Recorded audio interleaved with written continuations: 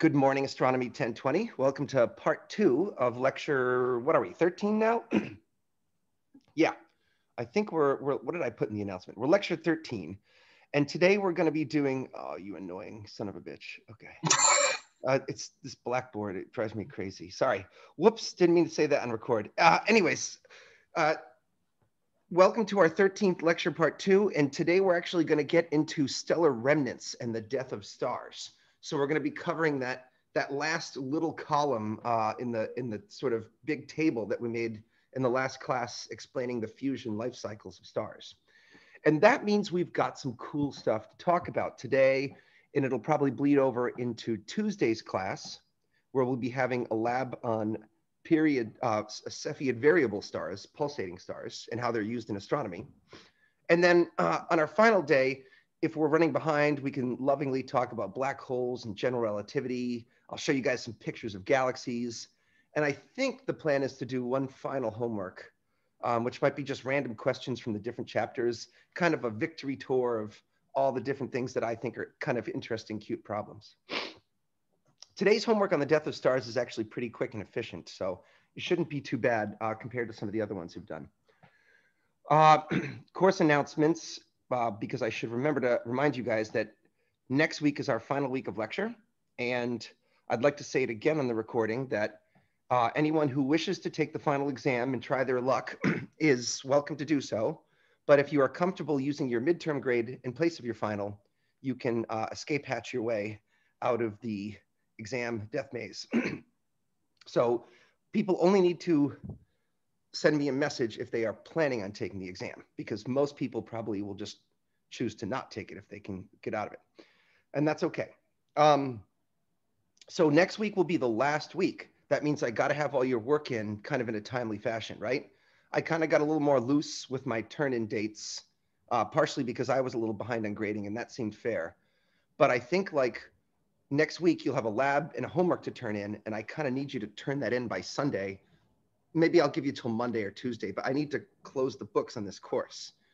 So everyone just keep that in mind. You guys usually turn it in right away because you're here live with me, but I am concerned for those people who take a few days sometimes to do it. Okay, let's talk science. Here are the things that we're planning on talking about today. So chapter 18 in the book is on what we sometimes call in astronomy stellar remnants.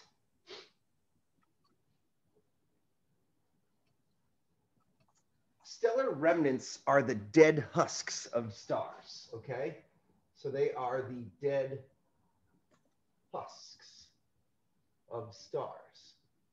And you guys remember our definition of star that we use in this class, right? What's the definition of star? What's the difference between a star and a protostar or a big ball of gas? Star is a ball of gas with fusion. That's right. My joke for what a star is a ball with fusion. Okay? That's sort of a joke, but it gets the point across. A star is a ball with fusion. It turns out that the husks, the stellar remnants left behind, do not undergo fusion. That's why the stars die. And so technically these things are not actually stars in the sense that they do not have self-sustaining nuclear fusion associated with them. Yet we call them stars. Some of them glow and emit light, some of them don't. But they're weird and they're cool and they're fun to think about. And they include white dwarfs,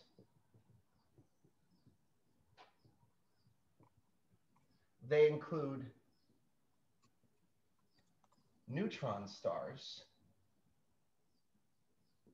they include black holes. There are a few variations on these things, but we'll start off with these three categories. And if we're going to talk about remnants, these are what are left over from the stellar core. So you'll remember all of these objects come from what's left over in the inner core of the star, where the fusion had been taking place. There's also a remnant associated with the outer envelopes of stars.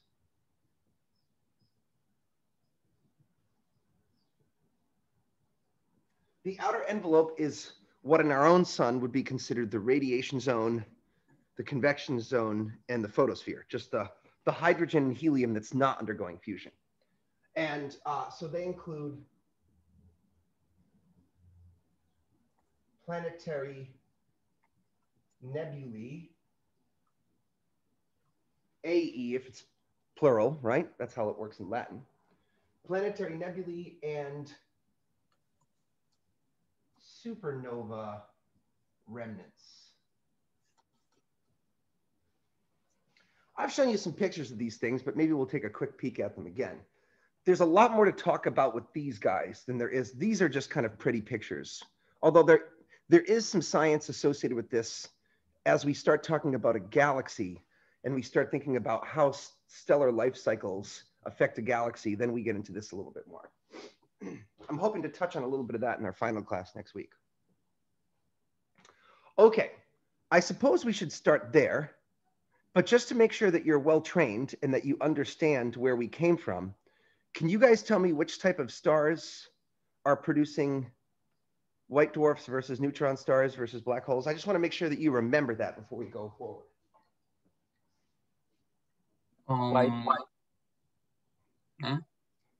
Go ahead, Vladimir, just anyone. I believe white dwarfs come from small stars like our sun. Be careful when you use the word small, because I'm going to start thinking radius. And you might be right mass, there. Okay. Low mass. Low mass. We have to be a little persnickety here, okay? So these guys come from low mass stars. And in fact, what we mean by low mass is low to intermediate mass.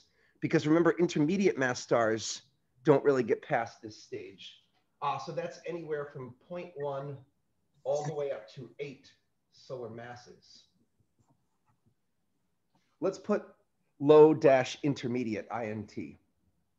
Oh, that's right, because they die like losers. They die like the little losers. Yep. Okay. And now here, of course, are the high mass stars. Actually, this kind of reminds me, and this might be a good time to mention it.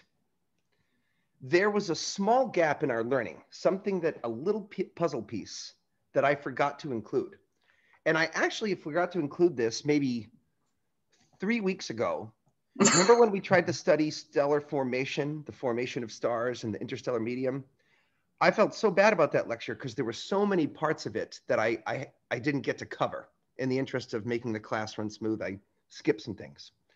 But there's one little tiny thing that I forgot to include that I think is really important. And that's about, if you look out into the galaxy in nature, what types of stars does nature prefer to make? And I'll tell you the advanced name for this thing, but let's just look at a fun galaxy for a second. Let's look at, oh, I don't know, the Whirlpool galaxy. I don't think I've shown you a picture of the Whirlpool galaxy yet, but the Whirlpool galaxy is what we call a grand design spiral galaxy. And in a grand design spiral galaxy, you see two very prominent arms to your galaxy that kind of wind out.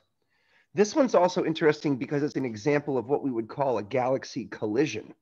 This spiral here is actually gravitationally devouring another galaxy that's slightly smaller and ripping stars and gas out of it, kind of like a starfish eating a sea anemone or something, if you've ever seen that in a nature show. During galaxy collisions, remember from our early classes, the galaxies collide, but the stars don't. So the gas kind of gets pulled into the galaxy. That triggers some star formation. The stars kind of just get added to this larger spiral, but a very beautiful spiral galaxy. We can count stars in our own galaxy, and we can sort of observe the colors of other galaxies to get a sense of how many stars nature creates of the low mass variety, of the intermediate mass variety, and of the high mass variety. And astronomers refer to this as the initial mass function. How many stars does nature like to make? Do you guys want to take a guess? Does nature make equal numbers of low, intermediate, and high mass stars?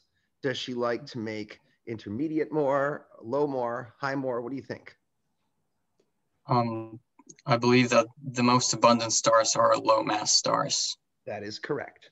So either you did some reading on your own, or maybe I did mention this briefly. Either way, it's cool because you learned it. The picture that I wanted to show, and this is just in case I haven't,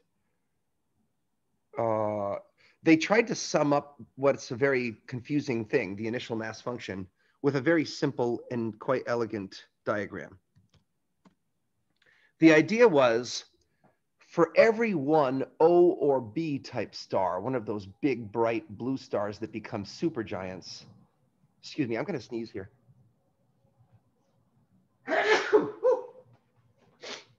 Must be all that cosmic nanodust in my apartment.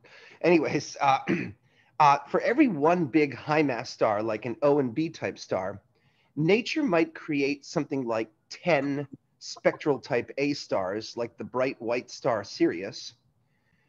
Relative to the 10 A stars, nature might produce 50 G type stars like our own sun.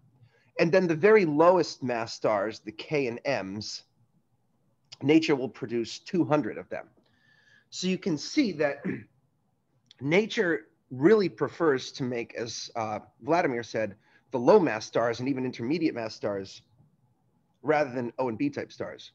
Now, which of these, take a guess here to see if you remember, which of these do you think can form neutron stars and black holes? O and B type stars. Pretty much just that one, right, Vladimir? Yeah. So you see my point. We would expect that out there in nature, there'd be a lot more white dwarfs and planetary nebulae. And relative to that, the number of neutron stars and black holes would be low. On the other hand, we do have a big sample size to draw from, right? We are remembering that galaxies contain hundreds of billions of stars. And you can see that there are plenty of big, bright O and B type stars floating around a galaxy. Although, if you look at most spiral galaxies, I'm just throwing this out there for kicks. This picture is a little goofy because they've done some things to the filters to highlight what are called H2 regions. Maybe I'll tell you about that sometime. But typically, NGC, sorry, New General Catalog 1300. This is a barred spiral galaxy that I've shown you before, but this one's nice because it's true color. This is very much what the color of a spiral galaxy would look like to your eye had you observed it through your own backyard telescope. You guys will notice that the colors of the spiral arms are predominantly blue. You remember that that means the light is being dominated by the spectral O and B types. Whereas the so-called bulge of the galaxy, somewhere in the center, you're seeing very much reddish colored light. And this means, by the way, all of the gas and dust is found here, okay? And even here in the gaps, there's lots of gas and dust there. But the bulges are actually pretty devoid of gas. The gas has all been used up, and it's basically just a big swirl of stars. Like if you've ever seen a swarm of bees, the stars are all kind of rotating around each other. That means the spectral types dominating the light are the K and Ms here. The spectral types dominating the light here are O and Bs. So these short-lived high-mass stars, we tend to find them in the arms and disks of spiral galaxies. We do not find them in the bulge, nor do we find them in the halo. I was explaining to someone the other day what a halo is. Sombrero galaxy. Let's look at another legendary galaxy. This one is seen edge-on, so it affords us a slightly different view of a spiral galaxy. The galaxies I just showed you a moment ago are called face-on galaxies because you're looking from above down at their face. The Sombrero, whoa, this is epic. Okay, this is a big damn picture. All right, I don't know. Wow, that's having trouble loading. This is an edge-on galaxy. So you can see the so-called dust lanes. You really get a sense of how much gas is in there. but this affords me the opportunity to quickly tell you the parts of a galaxy in case I want to refer to them later. Because as we start thinking of bigger picture stuff, I'm going to want to use these terms. So there's the disk, okay? You guys have probably heard me use these terms without defining them before. There's your disk, okay? There's the bulge. Sorry, I'm trying this out. Okay, and the bulge is here. But do you guys see all of this fuzzy light up here that kind of circles around the galaxy? That's another component to the galaxy. Now, you know, I'd really like it if this picture would fully load for me. I'm going to regret this. I know it. Yep. Okay, hold on. Maybe a slightly less good picture of the Sombrero Galaxy is called for here. Normally, I like the highest resolution possible, but this was probably very tedious. In fact, what I should have done is I should have. Oh yeah, that's. Oh, here we go. Never mind. All right. I might have said this during that one class where you guys watched the pre-recorded video, but in case I didn't say it, in case past me did not tell you, I hope you guys realize that when you look at a picture of a galaxy, if you see an individual star, that star is definitely not a part of that galaxy. Have I explained why? I don't remember that. Okay. The answer is that galaxies are like wicked, wicked far away, right? Like they're millions of light years away or more, sometimes hundreds of millions of light years away. At those distances, you can no longer resolve individual stars as point sources. Instead of actually seeing a point source, the light from the individual stars gets smeared out into a distributed fuzz of light. So do you guys see all this glowy fuzz? That glowy fuzz is the light from billions and billions of stars, all which are unresolved. So then, of course, if I were to ask you guys, what about the stars that we can see in this picture? Now, I can tell what the stars are here because I can see, do you see these diffraction spikes? Do you see those? You guys probably think it looks like star twinkle or something like that, right? See the star twinkle? Sorry, that's just diffraction, okay? And that's because a lot of telescopes have spider veins, and the spider veins hold the secondary mirror. Here's an example of when you look into a telescope. See these spider veins here holding the secondary mirror? When the starlight passes around them, the diffraction of the light bending around the spider veins causes it. It kind of makes it look like a cool star twinkle effect, so it's not unpleasant. But I can usually tell where the stars are because I can see the spider veins, the diffraction. So this is a star, that's a star, that's probably a star. These might be stars because I can kind of see diffraction spikes there. But you'll see that the number of stars in this, what are all the rest of those little blips? They're all way more distant galaxies. Can you guys see that down there? That's a pair of colliding spiral galaxies. Can you see little spiral arms? Those are actually spiral galaxies that are way, way, way, way, way deep into the cosmos. What about the stars that I can see, though? Where are those stars? I kind of hinted at it a second ago. Where are these stars then, if they're not in that galaxy? Here's a hint. They're not in intergalactic. They're in some other galaxy? Yeah, what galaxy are they in, Vladimir? I don't know, probably in our galaxy or something. That's it. They're in our galaxy. See, because remember that we're little bug ants, okay? So let's clear everything out. Oh, sorry. We're a little bug ant. Let me use a different color here. And our bug ant is located about here. When we look out into other galaxies, if we look along this line of sight or if we look along that line of sight, we have to look past a forest of stars within our own galaxy. So these are actually foreground stars that we're looking through, like seeing a meadow beyond a forest grove. Those are the trees that are in, those are the stars that are in the foreground, okay? So anytime you see a star in a picture of galaxies, anytime you see a star in the sky, you know that star is in the Milky Way because by the time you leave the Milky Way, you can't even see individual stars anymore. In other words, there is a third component to this galaxy. Now that we understand all that, there's the disk, there's the bulge, which is like the nucleus, but there's a third component of stars called the halo. You see that? The halo is a giant sphere of stars that rotates around the galaxy, and the stars actually plunge through the disk on Keplerian ellipses. The stars plunge through the disk, and they orbit the galaxy just like almost like a planet orbiting the sun perpendicular to the ecliptic or something.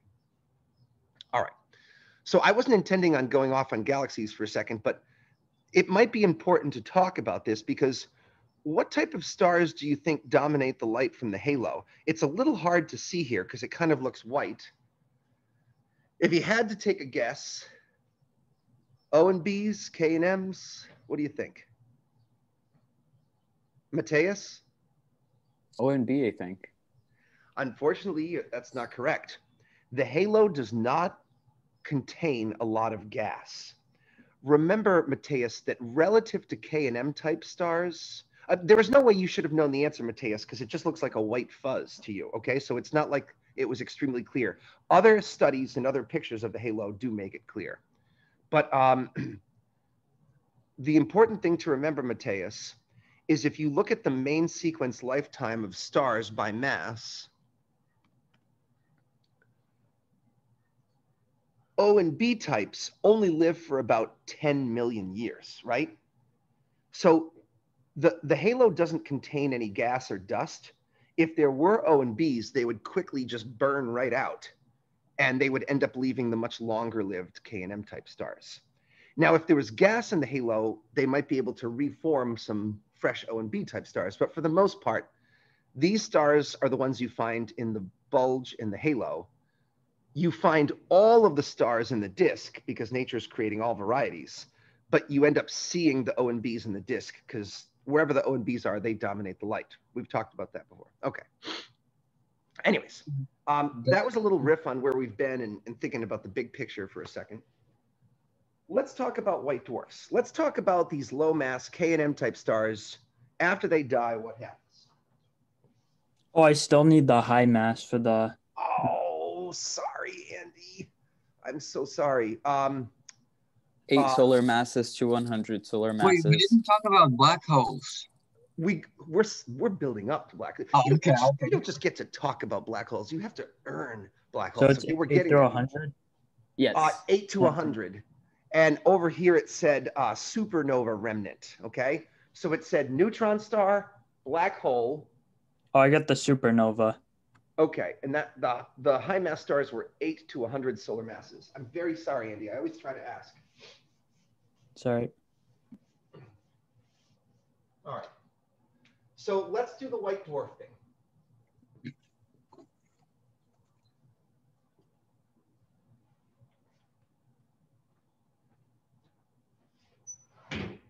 All right. White dwarfs, do you guys remember what element is the last element created within the core of a high mass star? What's the final element that's left behind? Iron. Sorry, Vladimir? High mass star, iron. No, not. We're talking white dwarfs, which are from low mass stars, right? Oh, carbon. Carbon.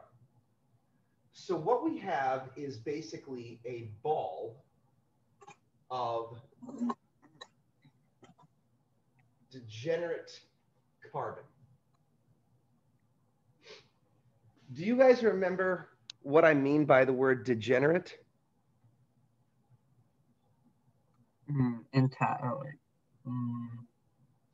Inert. Oh, wait, no, degenerate state of matter. Okay. Degenerate is a state of matter almost, right?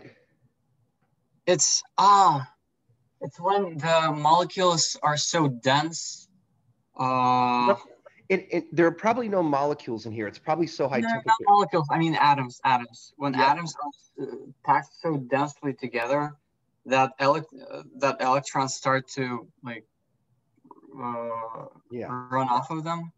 No? Yeah. So let's try to imagine this gas that you see bopping around the box is a normal gas. In a normal gas, the ideal gas law holds there is a relationship between pressure, density, and temperature. When a gas starts to become so packed that the interparticle separation becomes less than the diameters of the atoms, quantum mechanical effects take over, where atoms start to get close to overlapping in energy states. Let's see if we can make this gas degenerate. The maker of this GIF probably did not have degenerate gases in mind, but I'm just going to see what I can do, okay? Now, once a gas becomes degenerate like this, okay, there is a, oh shit, I just blew the lid off that thing. Okay, so whoop, get back in there, degenerate gases. Let's use a light species so they can't, can I keep the lid fixed? I don't know. Okay, so let's, there we go. Let's make this gas degenerate, okay? When a gas starts turning into this, it still has a pressure associated with it, but the pressure is no longer related to temperature. Now, this gas has a temperature that the atoms are buzzing back and forth quite rapidly. But what's supporting the gas from further collapse is not the kinetic energies of the particles. It now becomes the Heisenberg uncertainty principle. And the way I've kind of lamely described the Heisenberg uncertainty principle to you in the past is I've said to you, the Heisenberg uncertainty principle means two electrons or two protons, they can't occupy the same quantum state. They cannot have the same energy, the same spin. But what it really means in a goofy particle sense is they can't kind of overlap. They can't have the same state variables. You can think of it lamely as like they can't overlap one another, but that's a very lame particle way of thinking. The problem is electrons and protons ultimately are not dumb-ass particles. They're elegant waves, which can overlap in the same position in space.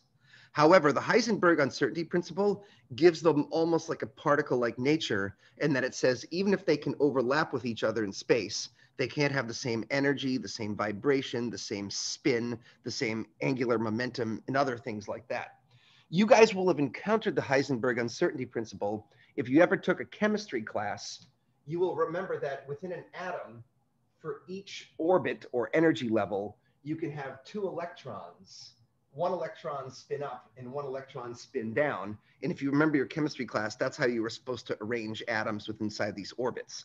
You were using the Heisenberg uncertainty principle. You can't have two electrons in the same orbit with the same spin and yada, yada, yada. It probably made no damn sense to you. And it probably still doesn't because honestly, quantum mechanics is freaking confusing, okay?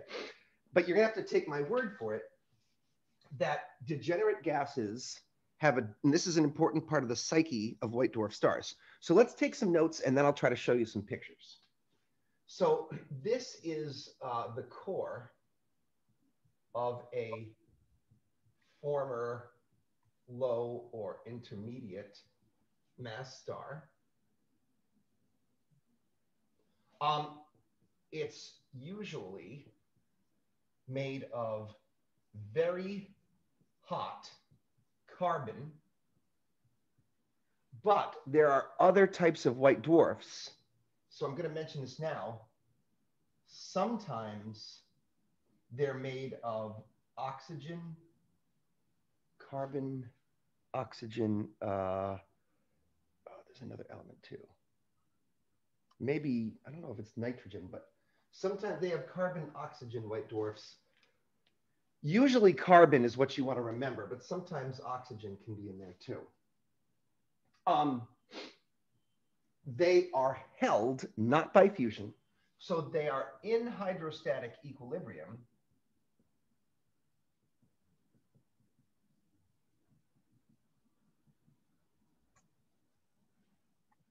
In other words, they won't be squished into a black hole by gravity due to not gravity versus thermal pressure, but what we would call electron degeneracy pressure. And that's what I was talking about those electrons not being able to overlap. Typical masses. Remember how we talked about the core of our own star being actually roughly half the mass of the star because the density gets higher and higher as you get inside of it. A typical range of masses for a white dwarf is maybe half a solar mass all the way up to about 1.4 solar masses. It's going to turn out that this is an extreme limit to the mass of a white dwarf.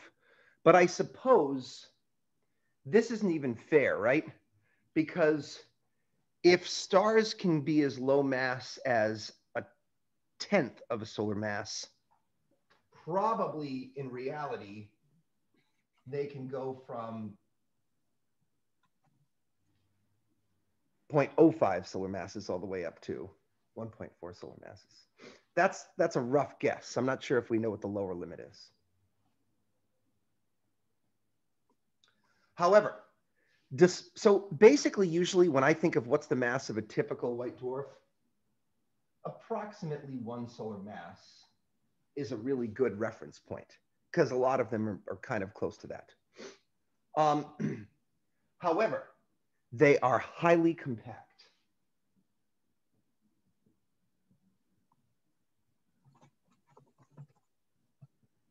And their radii are typically approximately the same as the radius of the Earth, which is close to 6,000 kilometers. And you'll notice that I put an exclamation point next to that. Nature does not usually like to pack an entire star's worth of mass into a sphere the size of little old Earth. That would be awkward, right? Try to imagine for a second packing that much matter into the size of Earth. Let's see. They have, like, okay, Vladimir and friends, let's see if we can guess something about their luminosity profile. Andy, let me know when you get this last bit here. I might want to. I got it. Oh, you got it? Okay. So allow me to just take this out for a second because I need a little bit more board space.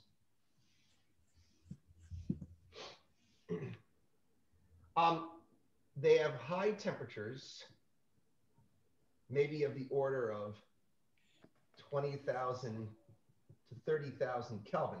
Remember, these things were once the cores of stars at millions of Kelvin temperatures. So once the surfaces are exposed to space, they probably cool down a bit, but they're still ridiculously hot. But they have a small radius. So tell me, guys, based on what you know about stars, what's their luminosity going to be like?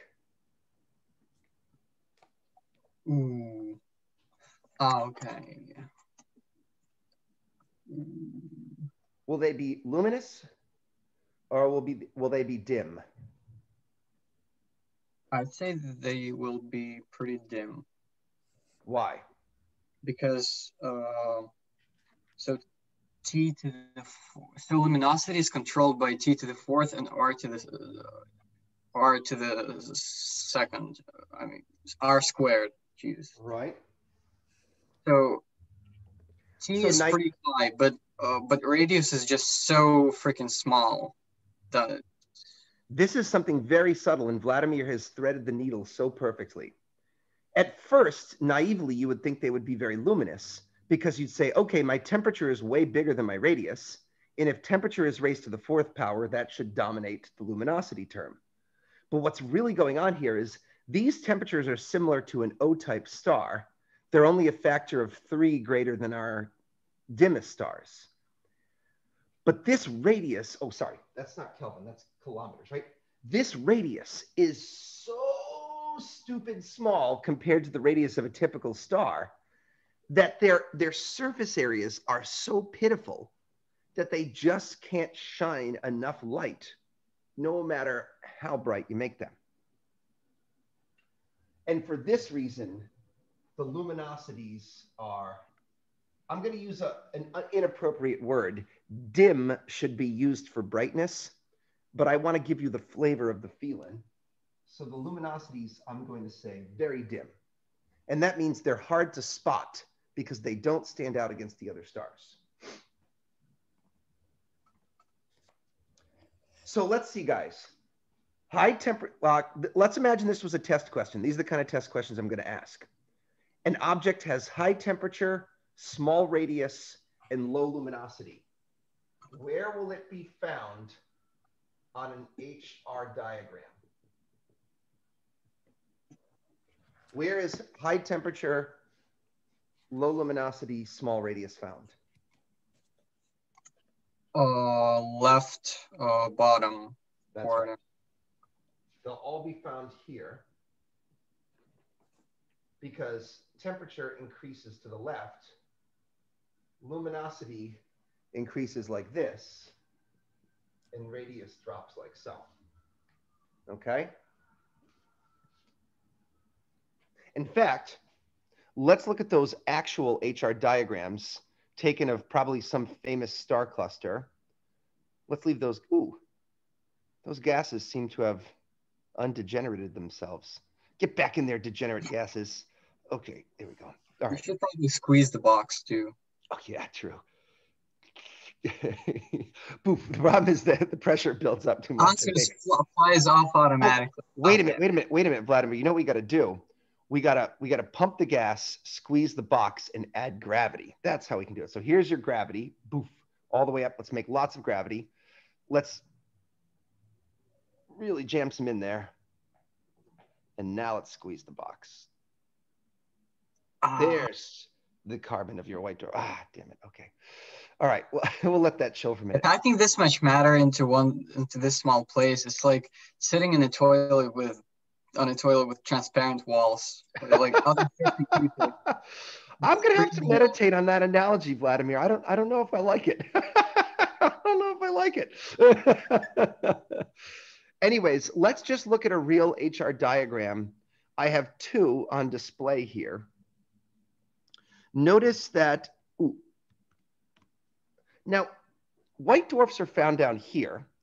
So of these 6,000 stars, it looks like I grabbed maybe one white dwarf or something.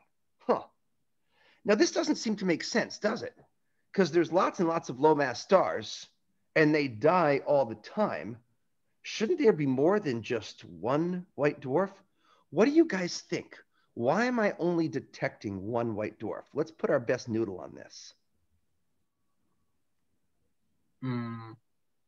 My best take would be that first is they're hard to spot, and second, they die less often than the high mass. How would a white dwarf die? Like, let's look at a cartoon picture. By the way, let's just look for white dwarfs in our next HR diagram. Not white dwarf die. I mean, like low mass and intermediate mass stars die. It takes them longer to die, you know. Hold on. Do you see how we found 4 white dwarfs here out of maybe tens of thousands of stars? Yeah. I want to talk about that. Let's think about what's going to happen to a white dwarf. When a star dies, our term death is like a cartoon term.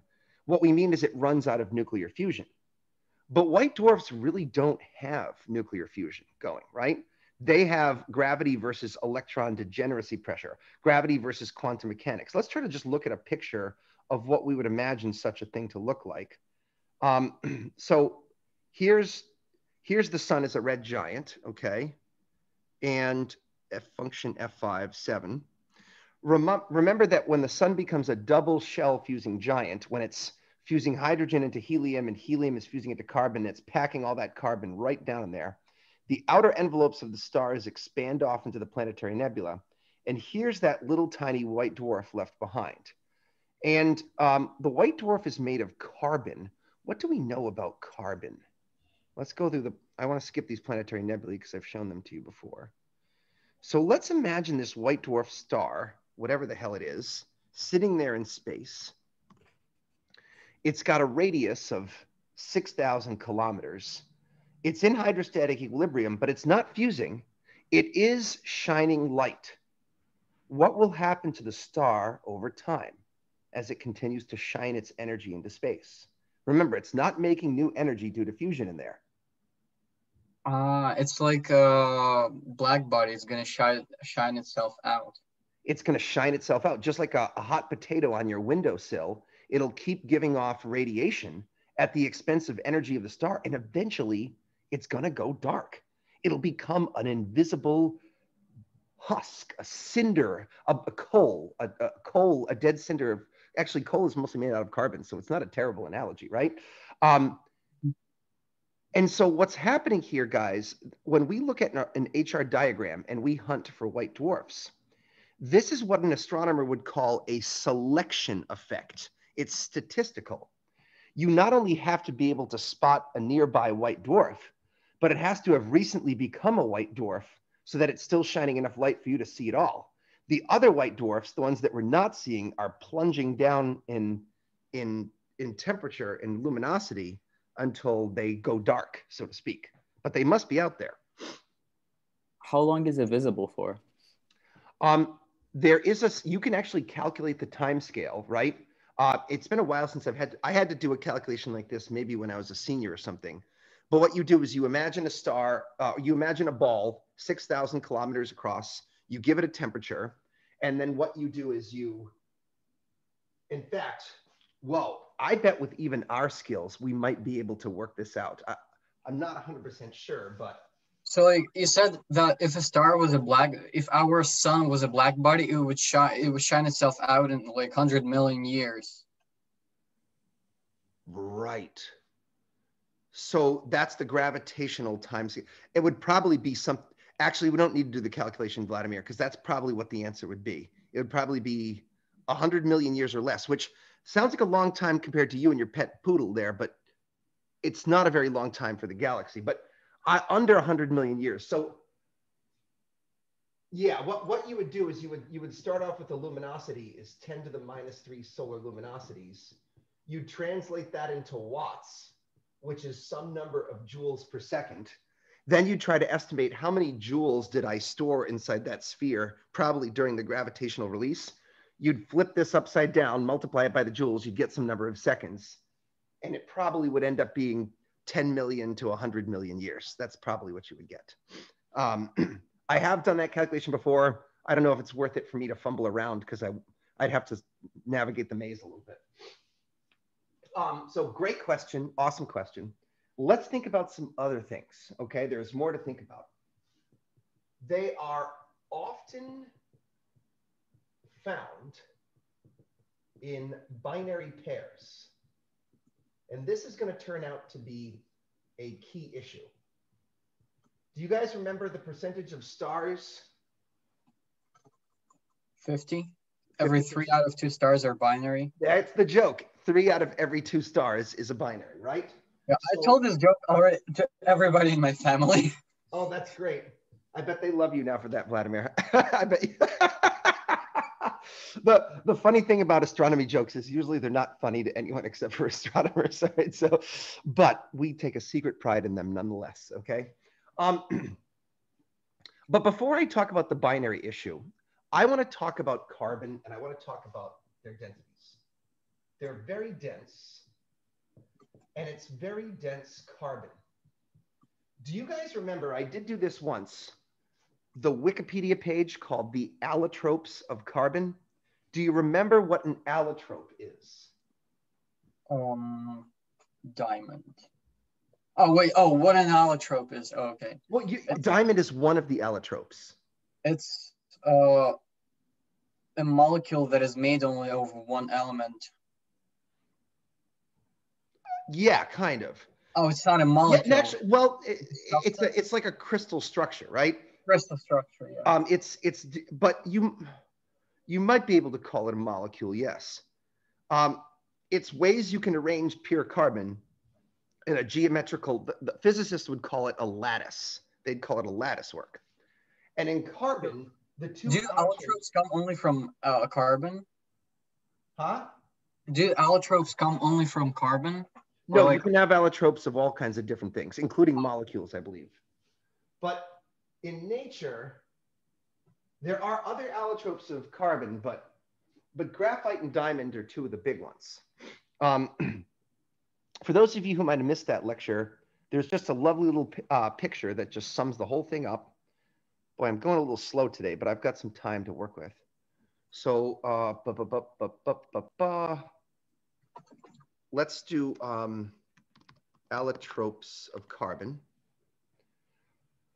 Carbon is actually one of the most abundant atoms in the universe after hydrogen and helium. Remember that carbon and oxygen were like tied for number 3 in terms of their popularity. And the picture that I love to show students is here. This basically perfectly sums up what an allotrope is, no explanation needed.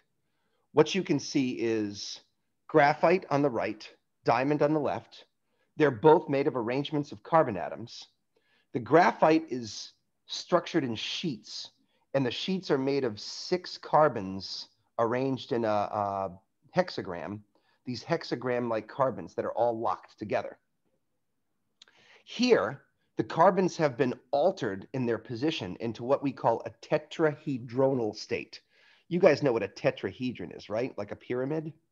So the atoms are kind of arranged in a tetrahedronal shape. And they're locked together in a more complex way. Notice that these two things, if you were to see them with your eye, you wouldn't necessarily know that they were both made of the same stuff. It's amazing how you change the optical properties of a material just by rearranging those atomic structure. Anyways, what do you think white dwarfs would be made out of? Would they be made out of diamond?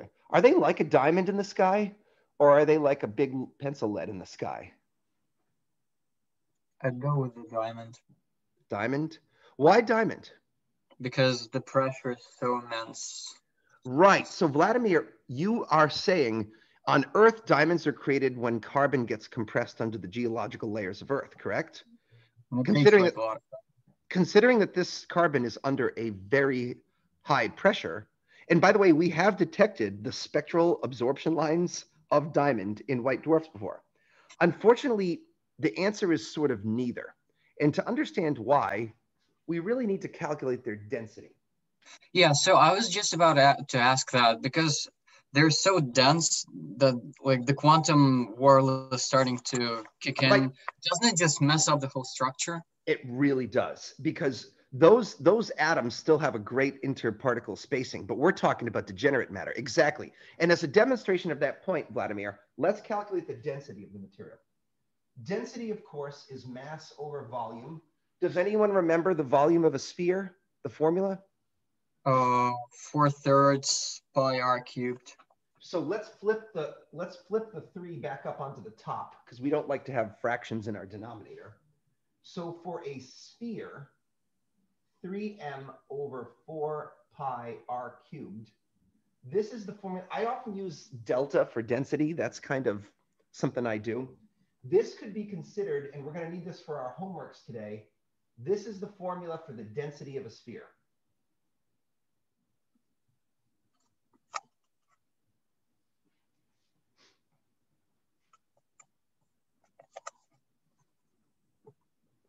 Andy, let me know when you have that, because I'm going to need some board space here.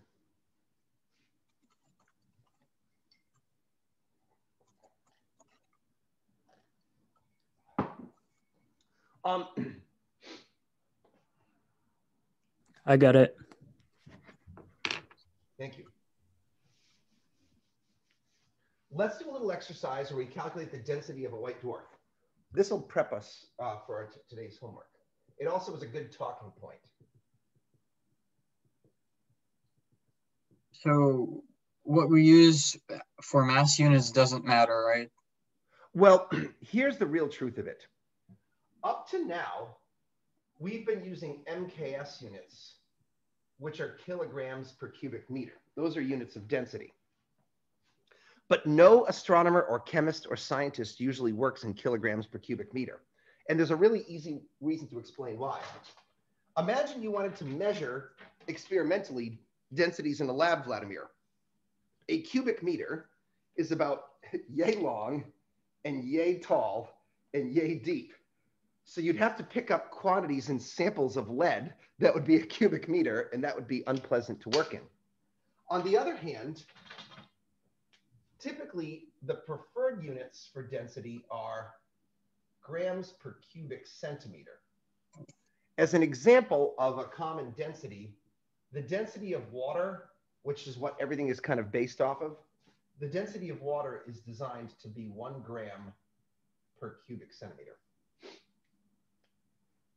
By the way, it turns out that by a weird fluke of the very tenuous outer layers of stars and the inner layers of stars, the density of the sun, which of course is not made of water, don't get the wrong idea here, but the density of a star like our sun is wicked, wicked close to 1 gram per cubic centimeter. That's coinky-dink, okay? So that's a typical density for a star. And that's because you're balancing the highly compressed interior against the really tenuous and ghost-like outer layers. There's another thing that you guys don't know about, and I don't even know if I should bore you with it. Astronomers in particular do not work in MKS units. When I was an astronomy student, all of the variables that I had to memorize were all in grams, centimeters, and seconds. They call it CGS unit system. So that works out well for astronomers. If you want to know why, someday I'll tell you. Okay, let's calculate the density of a white dwarf in grams per cubic centimeter. So typically, a white dwarf has 1 solar mass, 2 times 10 to the 30 kilograms. That's how we've memorized it in this class. And typically, a radius of Earth will go with 6,400 kilometers. Can you guys help me convert these into grams and centimeters as a sort of victory lap on dimensional analysis? Dimensional analysis might actually turn out to be the most useful thing you learned in this class. It will help you in many other classes, and it probably can even help you in life. Tegan. I volunteered Tegan for the job. She's been telling me all day that she really wants to volunteer and participate. I'm going to give her that opportunity.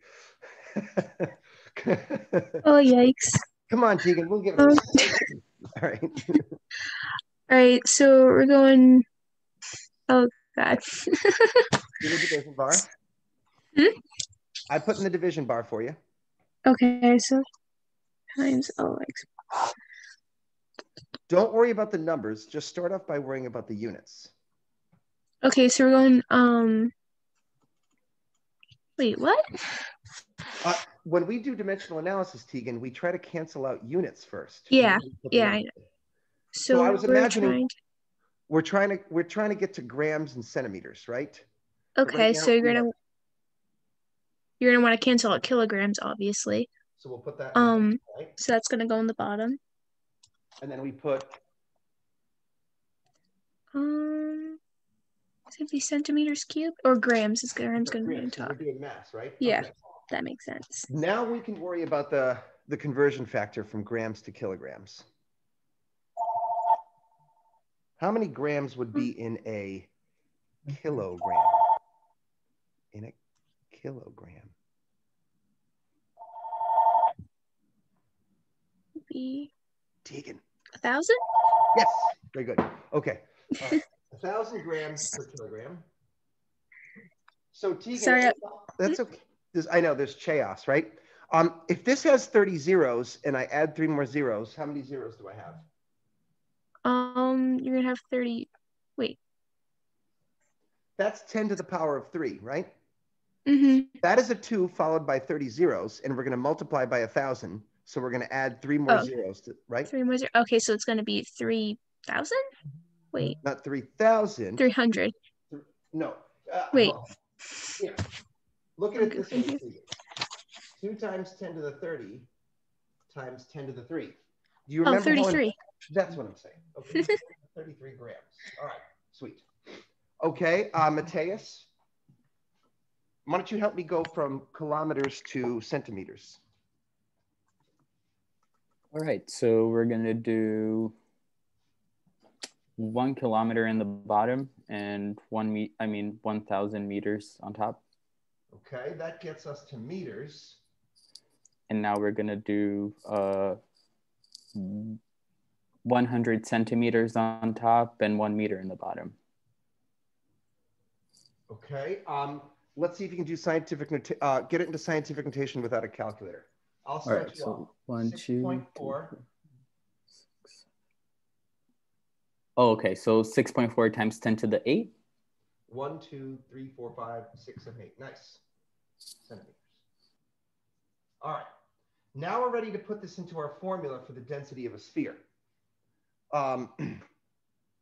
Sorry. King Hector died by. I thought it was King Henry's dog drinks chocolate milk. When I was in fourth grade, I learned King Hector died by drinking chocolate milk. So I was kind of like thinking like in my brain while I was doing it. I'm trying to decide which one I like better. They're both kind of good. King Hector died by, see, I don't know who King Hector is, but I know who King Henry is. Maybe it's biblical. I don't know. Do they have chocolate milk in biblical times? That doesn't make any sense. All right, let's go ahead and work this out. The density of a white dwarf then is 3 times 2 times 10 to the 33 grams over 4 times pi times 6.4 times 10 to the 8 centimeters cubed. Okay, that's a you job. Punch it and crunch it while I sip some water.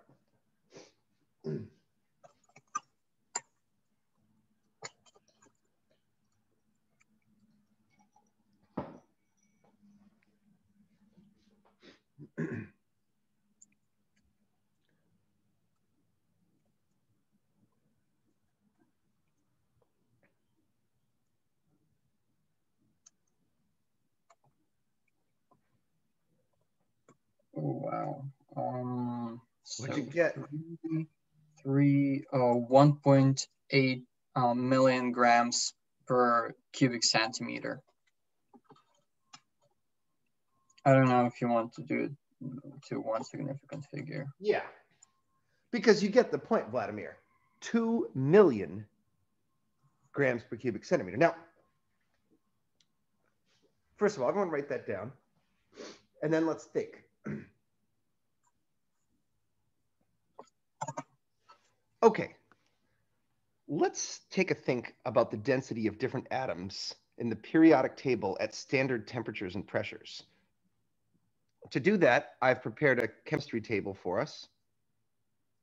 And I want you to notice that in the legend, they list the density in grams per cubic centimeter at a temperature of 300 Kelvin, okay? 7 grams per cubic centimeter is the density of zinc. Let's go find carbon. Typically, the density of carbon, whether it is in the form of graphite or in the form of diamond, is 2.3 grams per cubic centimeter. So how many times more dense than typical carbon is this? About 1,000,000 times more dense.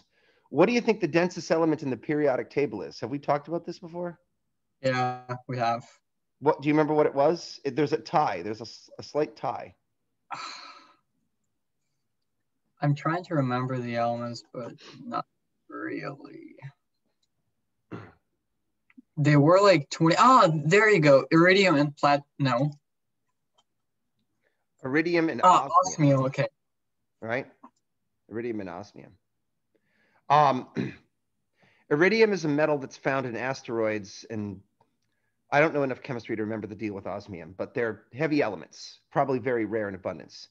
Even the heaviest elements in the periodic table, or the densest elements, are still only 23 grams per cubic centimeter, meaning what Vladimir already intuited before, this ain't your pappy's carbon, right? This ain't no diamond. This ain't no graphite. This ain't nothing like you ever seen before on planet Earth. You know what it's like? It's like you took those allotropes of carbon, wherever the hell I lost them here. It's like you took this atomic structure and then you took a hammer and you just smashed all the atoms down until they're crushed up against each other. I mean, let's try to really pretend we had art skills for a second. Let's first look at a carbon atom because it's going to be hard for me to draw. Nope, damn it, that's not what I want. A carbon atom. Remember that the most common form of carbon here is a nucleus with 6 protons, 6 neutrons, and 6 electrons. So I don't know if I like that picture as much. I don't know why. I like this picture. This picture makes me happy. Does that picture make me happy? What picture makes me the happiest? Maybe this picture, okay? Okay, so in what follows, we're going to attempt to draw a little section of a white dwarf, but we're going to try to imagine it under electron degeneracy pressure. So let's bust out our art skills.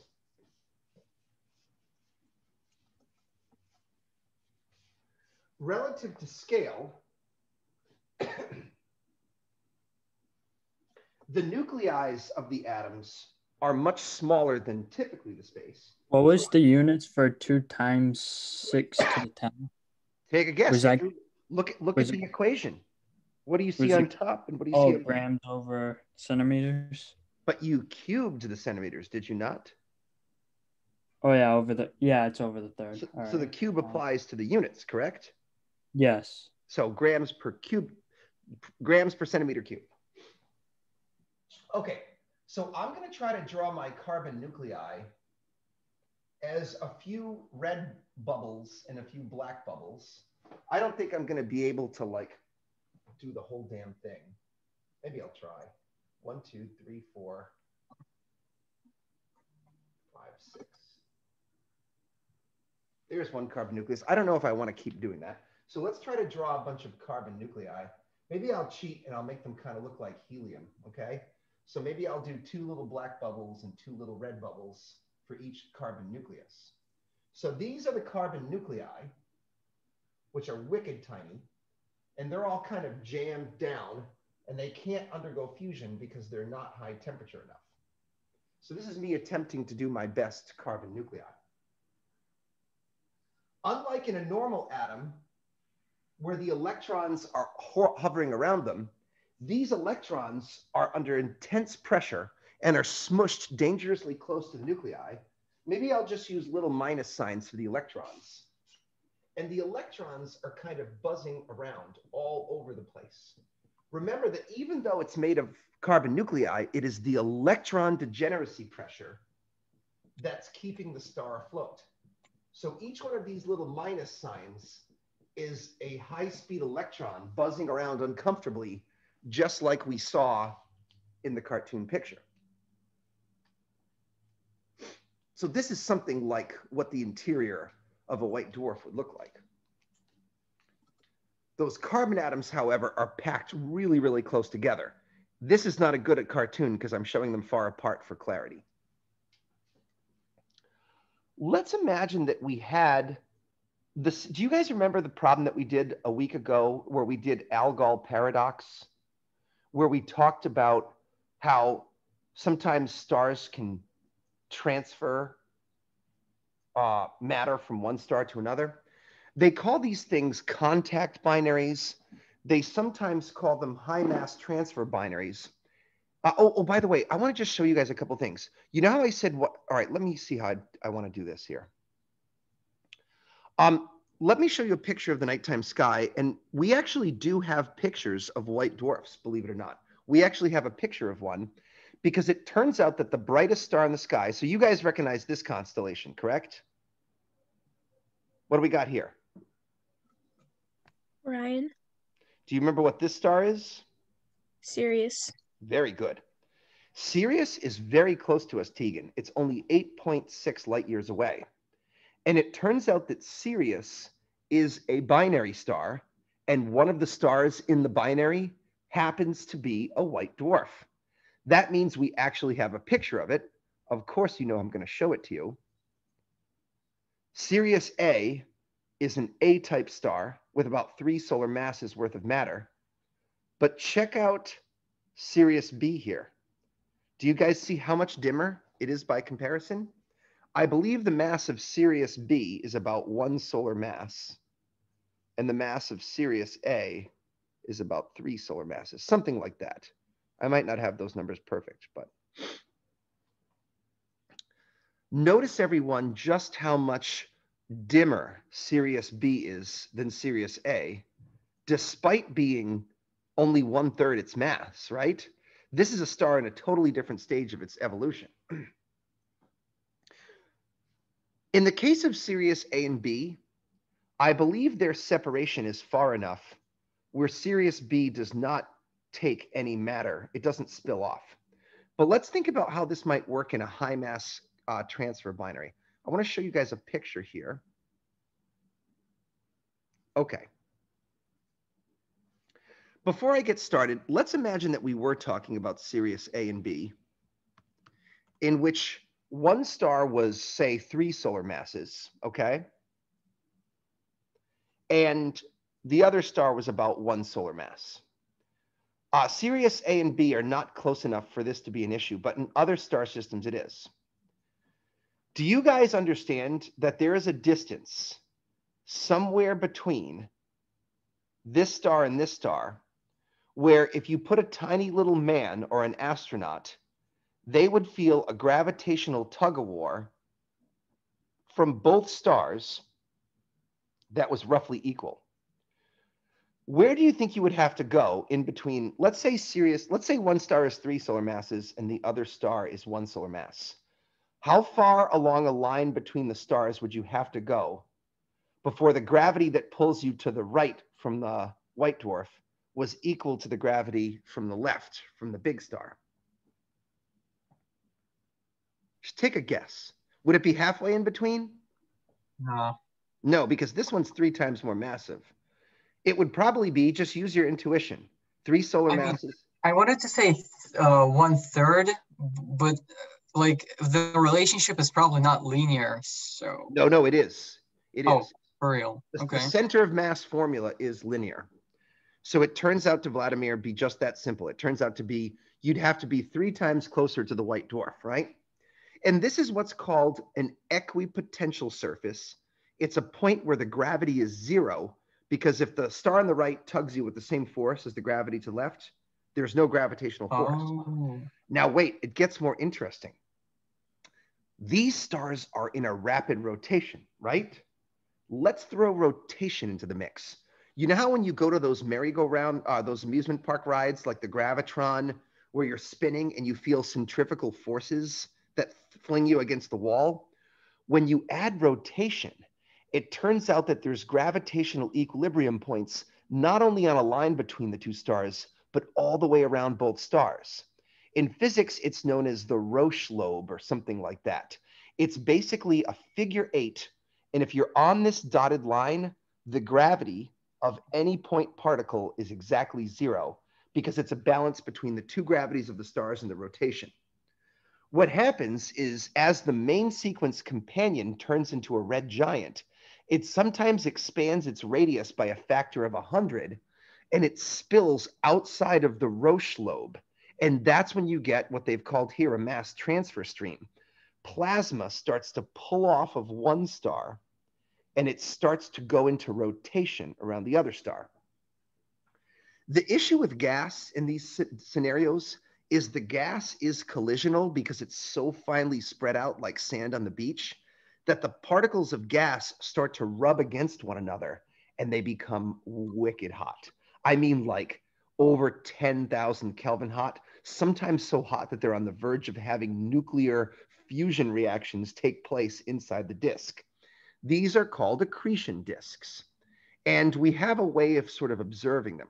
So let's take a think about what's called a high mass transfer binary. It's going to come up in today's lecture. Sorry, in today's homework. One last question. So what are those blue things representing in this illustration? No, the one that you're right behind you right now. The blue things were supposed to be electrons.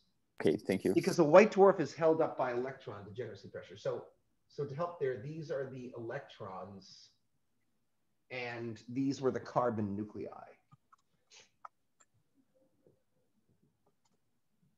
I was just trying to, I can take notes as bullet points, but if we have to draw a cartoon, it helps us to visualize what's going on, okay?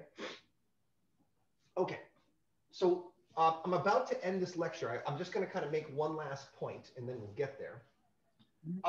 White dwarfs are often found in what are called high mass transfer binaries. They're sometimes called contact binaries. And another name for them that's going to show up in our homeworks today is they call them X-ray binaries. And let's draw a picture of what's happening here. So we have a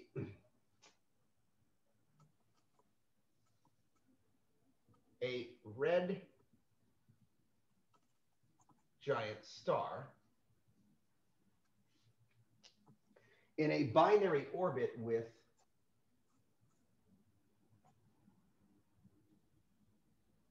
a white dwarf,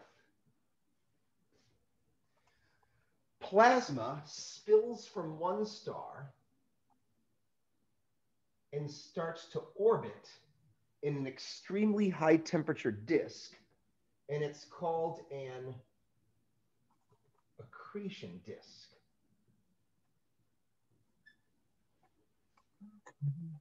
Some of the matter from the disk actually spills down onto the white dwarf, and it can ignite a burst of nuclear fusions at the surface of the white dwarf, known as a nova.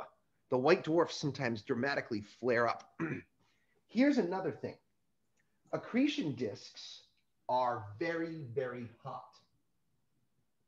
They're like black bodies that have just become way hotter than an ordinary star.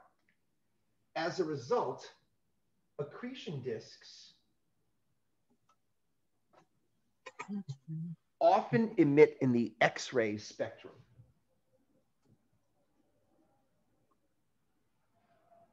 Do stars give off appreciable amounts of X-rays? What do you think? Some, not all. Well, let's game this out, Vladimir. What are the ranges of temperatures from an M star to an O star? Okay, 3,000 kelvins to 30,000 kelvins. At 3,000 Kelvin, your Wien peak is in the infrared. At Yeah. 30,000 Kelvin, your Wien It's in peak, the ultraviolet. right. And if you look at this, X-rays. yeah, not, in fact, let's look at the actual, the sun is one that we have a very nice plot for. So we'll just do that one, although it would be nice to find this for an O star because that would be the most extreme form. But remember, Vladimir, let's actually look at one of these. Let's look at a more professional graph, not like this cartoon bullshit they show you in your book. Let's look at a real fucking graph with units and shit so you can see what's being measured, okay? This is a real graph, a graph with labels, all right? Blackjack.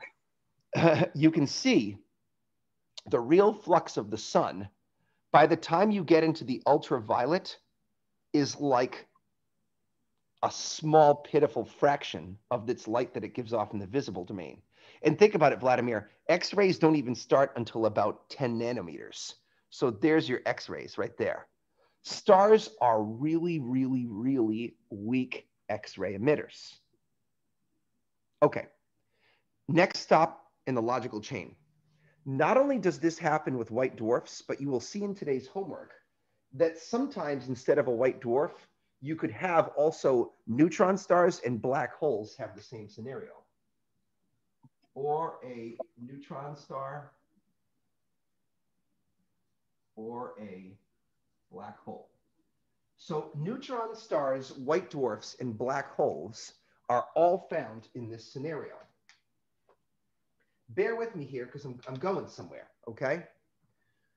If you want to hunt for high mass transfer binaries, you don't do it by looking at visible wavelengths. Why not? Because you will see this star, that star is giving off light, but you're not going to see that star and you're not going to see that accretion disk because they're way too small and they're way too dim. Instead, what you do is you go and build yourself a big old X-ray telescope. And we have one. It's known as the Chandra X-ray Observatory, named after a scientist I'm about to tell you about.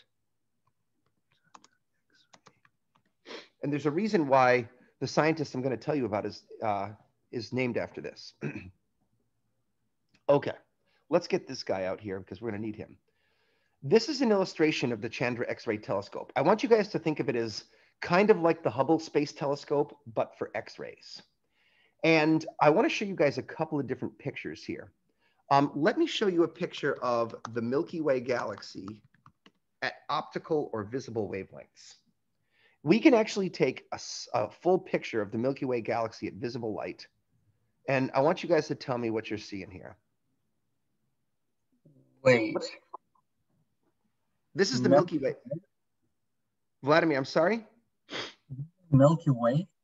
Yeah, a picture of our own galaxy. Suspicious. Look, what's happening is we're taking a picture of the entire sky and we're in the disk, but we're looking we're looking at the disk of the, let me show you. Oh, okay. So because earlier you said we cannot take a picture of our own galaxy. I Because, lied to you. I lied to you because you weren't ready for the truth yet. Sometimes we take pictures of galaxies, Vladimir, and we see them edge on. This is going to be related to one of the projects that you and I are potentially going to work on. We're going to try to measure the rotation of an edge-on galaxy, okay? This is a distant galaxy, and you can see that we're seeing it edge on with the dust lanes, right? Now look at our own picture of the Milky Way. Do you get it? Like, that's the bulge, that's the disk. We're out in the disk, and we're looking through a cross section of it, right? So that's why you can do it. That's why you can do it in a way, right?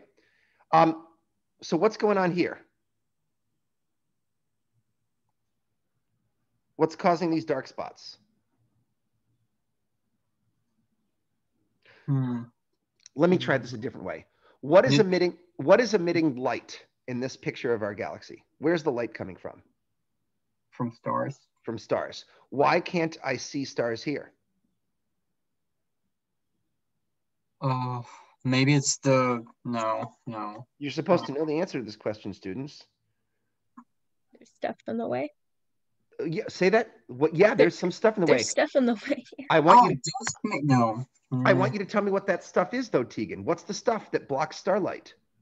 I forgot the name of it. It's Anyone? is it like dust? That's right, Tegan. It's dust. It's cosmic nanodust. What is cosmic nanodust usually made out of? Carbon. It's Very good. Just like a white dwarf, they're made out of carbon. You think there's a relationship there? Who knows? I got to think about that. Okay, anyways, now let's try to do something else. Let's now look at a picture of the Milky Way galaxy, but let's not look at the optical. Let's look at the infrared. It depends which wavelengths you look at. Here's one picture of the Milky Way at infrared wavelengths. What are you seeing? Oh, that's not a great one. All right, fine. Skip that one. Try that one. Oops, sorry, that's not one. Let's do this. Let's do this one. This is a picture of that same picture of the galaxy, but we're now looking at infrared wavelengths. What is causing the light? Still the stars. Where'd the dust lanes go? They emit infrared as well. Actually, they do. The infrared is actually a huge band, Vladimir. So it kind of depends what wavelength of the infrared. There's near infrared and there's far infrared. I believe if you look in the near infrared, you see through the dust lanes. The infrared is okay. So the dust does not block infrared; it blocks more. I've got to say something confusing here, and when I say confusing shit, people get lost naturally. Okay. In the near infrared, the longer wavelengths penetrate through the dust, and you see the starlight. But if you go further into the infrared, remember that the dust grains are little spherical black bodies, and eventually they start to glow when they're heated up by starlight. So at certain wavelengths of the infrared, you actually see the glowing dust. Dust glows at infrared wavelengths. Do you see, however, that the dust is still constrained to the disk of the galaxy? Remember, it's the disk where the gas and the stars are. Now I want to show you a third picture, a picture of the Milky Way galaxy seen at X-ray wavelengths. So here is the Milky Way, but instead of infrared, we're going to type X-ray. And at first, this picture is going to be totally freaking confusing to you, and that's why I'm showing it to you. This is an all-sky survey of the Milky Way galaxy at X-ray wavelengths. Nice. Okay, see if you can start to piece together what's going on here. So so there are a crap ton of little dots, little separate dots. Those are called point sources. So we're seeing X-ray point sources. Very good, Vladimir. Let's talk about the little dots. Some of the point sources are very bright. Those things are probably a little closer to us. Some of the point sources are dim. They're probably farther away. But these are all X-ray point sources. Where the shit did the disk go? I don't see the disk no more. Huh, what does that mean? Disk isn't here because the stars emit very little X-rays, so they just kind of go away. Right, but okay. Actually, let's ask the more important question. What are causing all of these X-ray point sources? What are we seeing here? We're not looking at stars anymore. Like Vladimir said, we'd see the stars constrained to the disk if it was all stars. We're not looking at stars. So what is glowing at X-ray wavelengths? So if only I could think of something that might be glowing at X-ray wavelengths. Oh, I can't figure it out. I can't even imagine what could be glowing at X-ray wavelengths. Can you guys tell me what's glowing at X-ray wavelengths? So like white dwarfs or neutron stars or black holes. I mean, altogether. They don't give off a lot of light. What is actually? Yeah, but they give off the X-rays. The accretion disks give off the X-rays. Every single point source in this picture is an accretion disk from a high mass transfer binary star. You can't see the stars. You can't see the neutron stars, the white dwarfs, or the black holes. But in a way, you're seeing all the leftover degenerate corpses of stars. They're left behind, right? So what's this big bulge? Oh, because there's a huge black hole and there's a huge accretion disk. Or what's happening is several point sources are merged together. So there might be 2 or 3 objects along the same line of sight. The exposure, the photograph is overexposed there, Vladimir. Okay? But yes, we actually have seen accretion disks around black holes. I'll show you that picture next time. But I got one last point to make, and then I'm really stopping. I know I'm probably busted right now. We see these accretion. Notice that the accretion disks are not bound to the disk. And you know what that tells me, guys? Remember that galaxy that I showed you earlier? We're seeing them distributed all throughout the halo. And that means there's all these stars that have died all over the halo. They're not just constrained to the disk anymore. Do you see what I mean? We were basically seeing those accretion disks scattered haphazardly, sometimes in the disk and sometimes in the halo.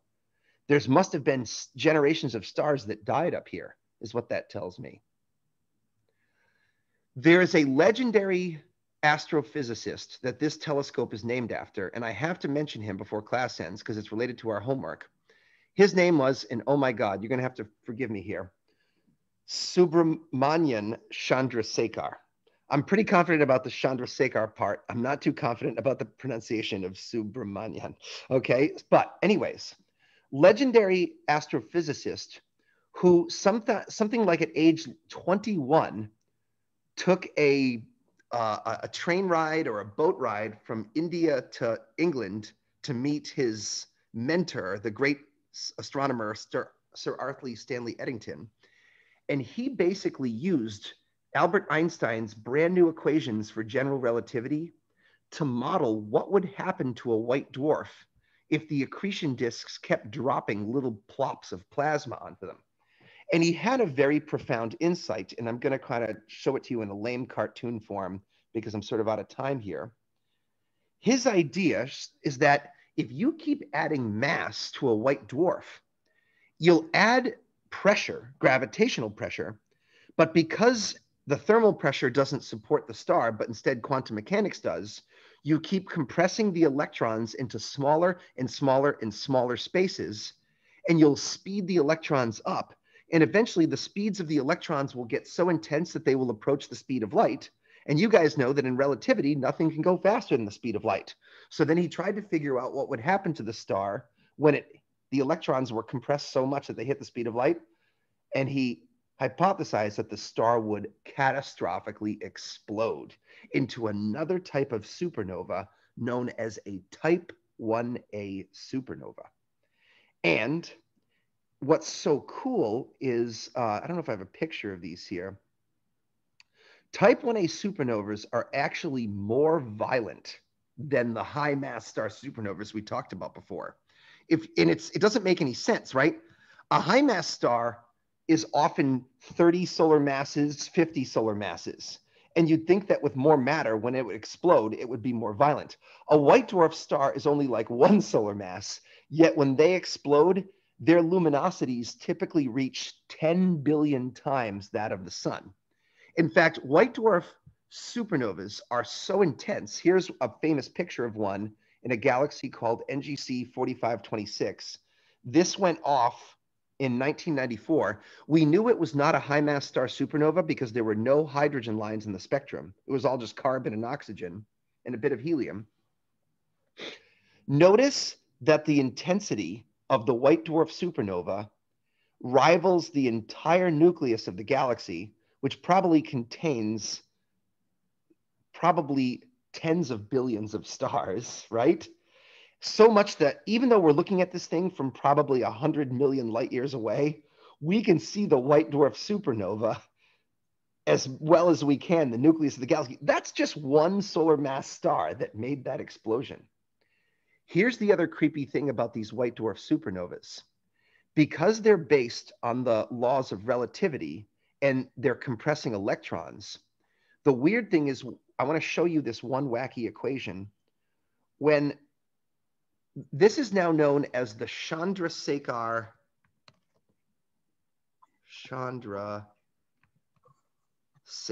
mass limit. The kookiest thing that came out of his calculation was that he was able to demonstrate that the mass limit of a white dwarf did not depend on the initial mass of the white dwarf, but the conditions were only dependent upon constants of nature itself. And this was the calculation that he worked out. The calculation includes big G, the gravitational constant. It includes Planck's constant, which you've seen before. That's a symbol of quantum mechanics. It includes the speed of light, and it includes the mass of a hydrogen atom. All the rest of this is wacky numbers that are over your pay grade. It does not include anything else. And he was able to calculate that all white dwarfs will explode at the exact same limit. And that limit is 1.44 solar masses. In our class, we'll just round it to 1.4 solar masses. So this is called, just write this down. This is our last note, and then we can take a tea break. The upper limit to a white dwarf is 1.4 solar masses. They always explode at this limit. It's known as the Chandrasekhar mass limit. And when stars reach this Chandrasekhar mass limit, they undergo a dramatic type 1a supernova. It's interesting how type 2 supernova comes before type 1. It's about the logical development of when they happen. I had to get to star death before. You know what happened, Vladimir? People were observing supernova and they didn't know what the crap they were looking at first. So depending on what type of absorption or emission lines they had, they would classify them as this is a type 1, this is a type 2, this is a type 3. And after they were observing them for years, they started to understand the picture. The reason why type 2 came before type 1 is you're getting the story forwards. Scientists always have to try to discover the story backwards. Do you see what I mean? They get a mess of observations and then they have to tell a tale about it. You guys just get the tale. Okay, you get the story, right? So there's type 1a, there has to be type 1b? Yes, we can go there if you want to. It has to do with supernovae that are, I think it's, you know, it's about whether their spectrums contain helium or not. For now, I'm not going to be able to get into the type 1b and 1c. There's also a type 1c, by the way. I think it would be good for you guys just, you know what? Fuck the A. I shouldn't have even done that. Type 1 supernova, okay? Done. Okay. Never was an A there. Pay no attention to the man. Never seen the A. Never seen the A. I would be happy if you guys could remember that there's two basic types of supernova. One that come from white dwarfs, one that come from high mass stars. And let me say this last thing. If they always explode at the same mass, they always explode with the same luminosity. And the luminosity of a white dwarf supernova is always 10 to the 10 solar luminosities. Because of that, white dwarf supernovae have become what's called in astronomy a standard candle. A standard candle is an object that has a known luminosity, and you can use this to determine the distances to distant galaxies. For instance, one of my undergraduate advisors at the University of Arizona, he was an expert on type 1a white dwarf supernovae. I can't see the bottom. Sorry, bud. I just wrote in crappy font, standard candle. I wanted to. All right, I got that. Term. Okay, so one of the reasons why, and this is, I really have to, oh my God, it's 1:53. All right, I got to stop. I am so sorry. I didn't realize what I was doing today. All right. So in some ways, once I get juiced up, I could go on forever. I need to know when to pause. I wanted to be able to wrap up white dwarfs so that next time we could do neutron stars and black holes. And I've done that. Let's give you guys a break. 10 minutes, 15 minutes, refresh, and then we'll whack out today's homework, which is going to be really quick, okay? See you in a bit. Sorry about that delay.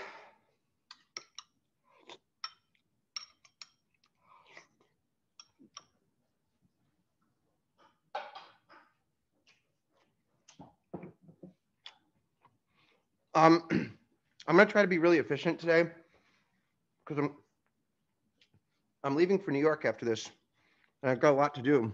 So I'm going to kind of try to push hard this time.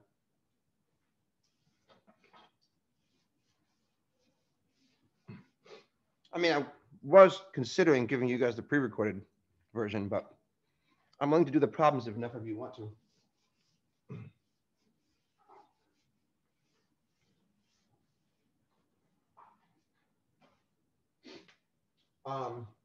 Name, AS1020, homework number 11, chapter 18. Does someone have the problems for me?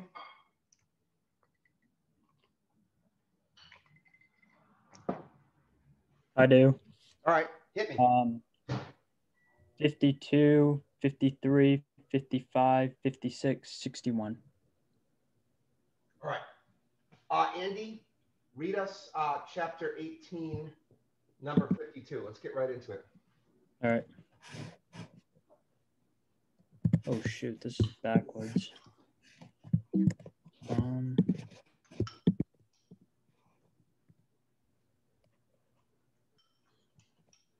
Black hole 1. You've just discovered you are a new X-ray binary, which we will call HYPX1. HYPs for hypothetical. The system HYPX1 contains a bright B2 main sequence star orbiting an unseen compare on the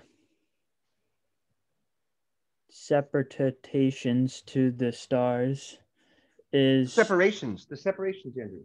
To be 20 million kilometers, and the orbital period of the visible star is 4 days. All right. Let's draw the picture. We got a star. We know it to be a spectral type B2 star. It's in orbit around some mysterious companion that we're trying to determine. And the whole reason we can see it is because it's an X-ray binary, and that means it's got an accretion disk around it. Now, there's a test, okay? The test goes like this. If the mass of the unseen companion is less than 1.4 solar masses, That's the so-called Chandrasekhar mass limit. We know that the unseen companion is a white dwarf.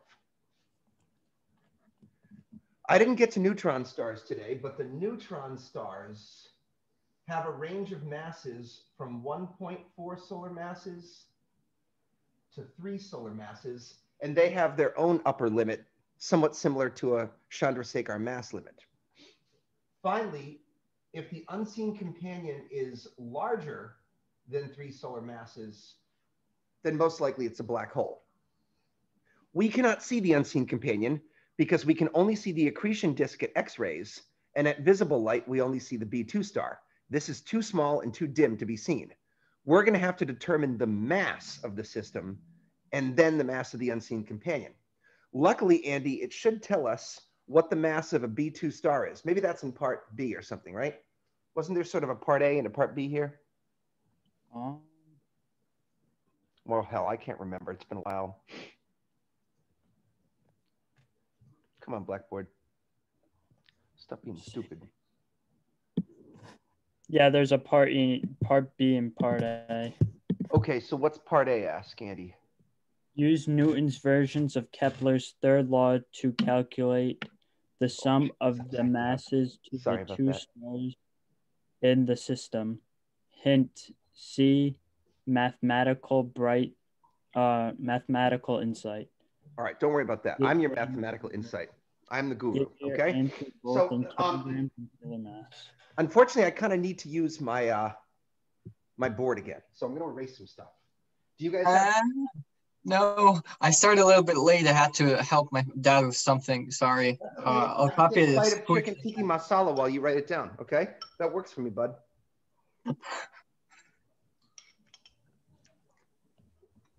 Yeah. 20 million kilometers. Love working from home.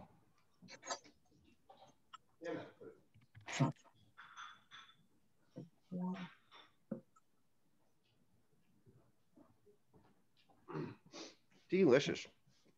All right, have you got this? 1.4 to 3 and 3. Okay. Yes. All right, Andy, are you good? Yeah, I got it. By the way, you meant to write black hole mass is over 3 solar masses, right? Not just solar mass. I meant to write 3 solar mass units. Did I not do that? No, it was just M and then sign of sun. Oh, 3 solar masses. Yeah, sorry. Okay. Thanks, bud. Okay. We're going to use NK3. Do you guys remember the Kitty edition of Newton's Kepler's third law? A to the A cubed over P squared. Do you remember the units, Vladimir? Astronomical units for A and the years for P. Correct. Now look, I got a train to catch here, so I ain't got a lot of time for you guys to slowly poke your way through dimensional analysis. Let's make this light speed. The separation distance is 20 million, was it kilometers or meters? That's what I can't remember. I have it as kilometers. All right. So we can quickly convert that to astronomical units.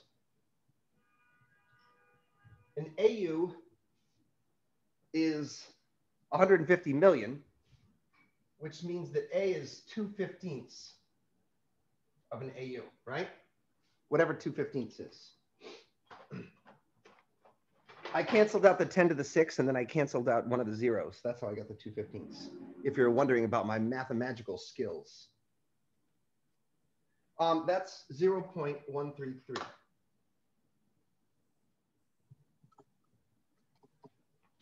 The period is 4 days.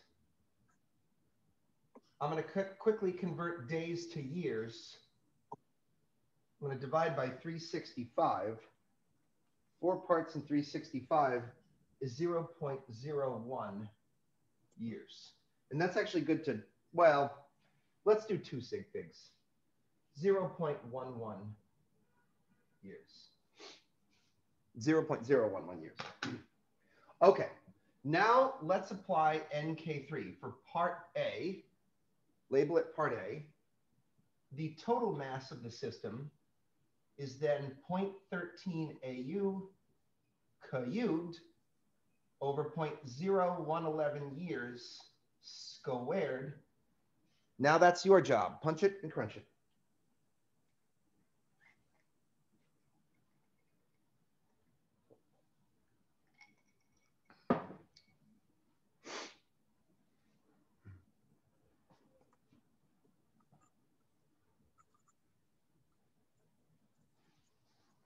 Meanwhile, I'll draw in some X-rays coming from the accretion disk, and I'll draw some visible light coming from the B2 star.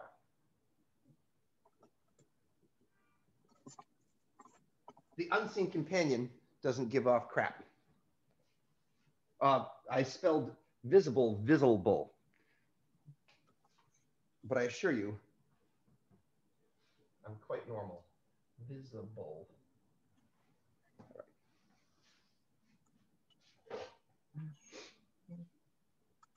What do we got? Hit me. Mateus, what do you have? Can you read me? Because you're a little small on my screen. 18.2. Let's just go with 18. What are the units? AU per year. The Kitty edition is a magic formula. If A goes in AUs, if P goes in years, then the total mass of the system must be measured in, let's see, it's a mass, right? Let's think of a unit of mass that would make sense for two stars to have a value of 18. Solar units? Oh. What are some units of mass, Mateus? Kilograms? Okay, do you think the mass of two stars is 18 kilograms? Never. No.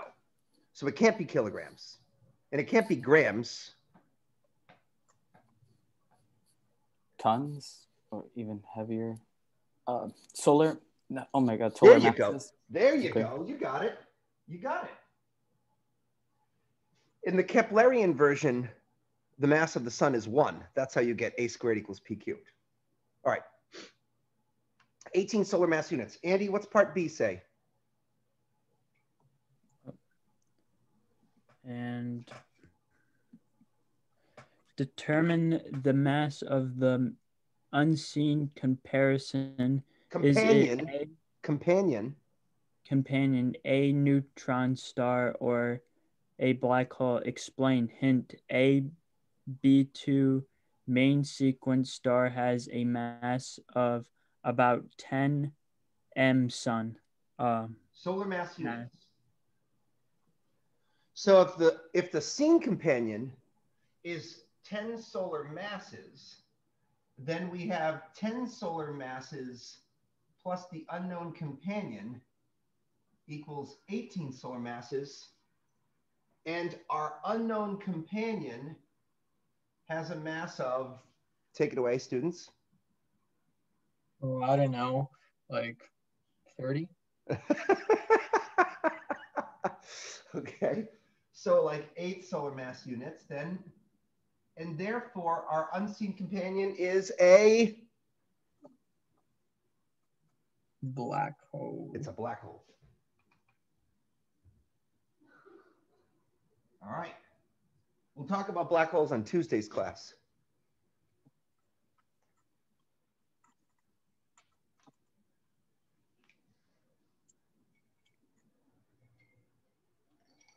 The second problem is going to be just like this one. We're going to do it faster, even faster, okay? No effing around.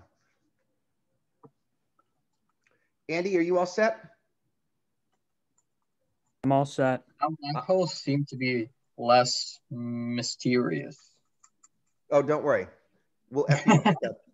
We'll mystify you plenty good when it's time. All right. Yeah, it's just a companion. Black holes are more commonly talked about in the vernacular of science fiction and stuff. But let me tell you, there's a reason why, because they're so damn weird. Okay. I'm not drawing the pretty picture this time. Tegan, can you read me one? Can you read me 53? I have it up, but it's upside down. I know, I screwed up. What am I gonna do here? Hang on, maybe I can rotate it. 8. Yeah, that's okay, I got it. Oh, you figured it out? All right, thank you. Yeah, it's All what, right. 53? Yep. All right, a black hole, part 2. You've discovered a new X-ray binary, which we will call Hype X2.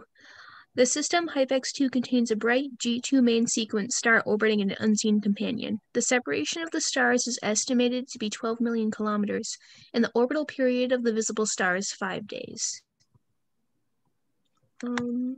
Hey, what's the mass of a G2 main sequence star?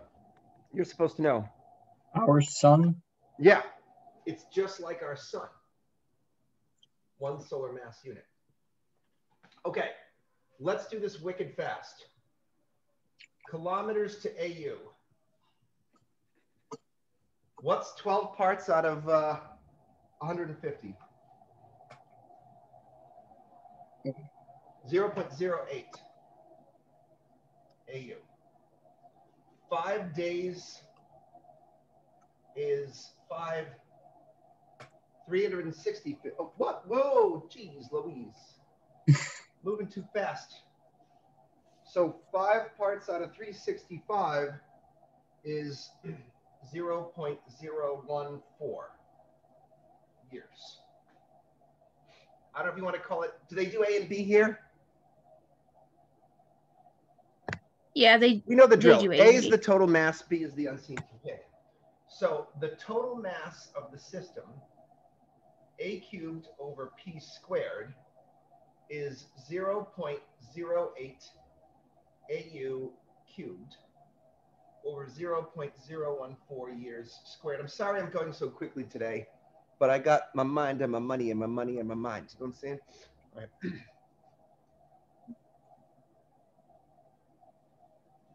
Why don't you guys punch that up for me?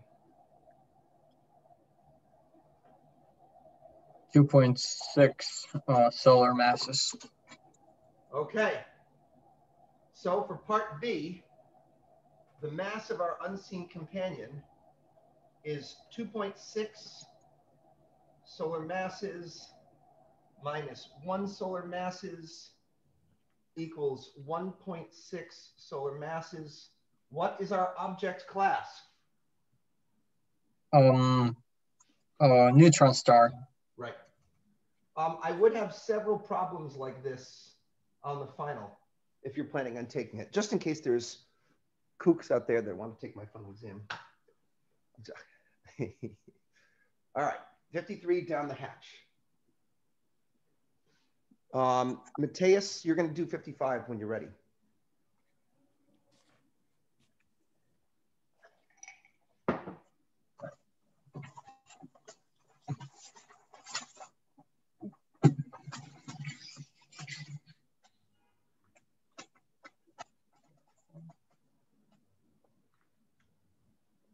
I'm going to erase now. What's the bottom say? Neutron star? Neutron star.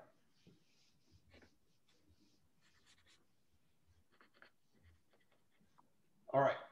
Mateus, 55. All right, so neutron star density. A typical neutron star has a mass of about 1.5 solar masses and a radius of 10 kilometers. Letter A, calculate the average density of a neutron star in kilograms per cubic centimeter.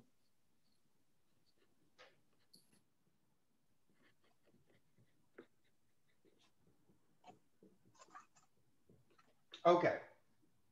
First order of business. Remember that the density of a sphere is 3 times the mass over 4 pi r cubed. That's from today's lecture. Rewind the tape if you can't remember how we got that. We do want the units to come out in grams per centimeter cubed. So we're going to have to play the same games that we did earlier. 1.5 solar masses. We're going to go from solar masses to kilograms we're going to go from kilograms to grams. One solar mass is 2 times 10 to the 30 kilograms. 1 kilogram is 1,000 grams. 1.5 times 2 is 3, correct? Did I do that right, Vladimir? Oh, what is it? Oh, yeah. Right? So that gives us 3 times 10 to the power of 33 grams. With a radius of 10 kilometers, I'm going to pull some bullshit on you guys here. I happen to know the conversion factor from centimeters to kilometers. I use it in my solar system class a lot. So that's 1 million centimeters. All right. Now it's time to calculate the density of a sphere now that we've got our units in grams and centimeters. The density of the neutron star is then 3 times 10 to the 33, grams over 4 times pi times 1 million centimeters cubed. 3 and pi cancel out, so you get 3/4 times 10 to the 6 times 3 is 18, and 33 minus 18 is 15. So I'm guessing it's 7.5 times 10 to the 14. How'd I do? You guys see how I did that? You see my Scooby-Doo magic here? You kind of assumed that what 4/5 is about 12-ish. Oh, 12. no, Vladimir, I did another old astronomer trick. Watch this.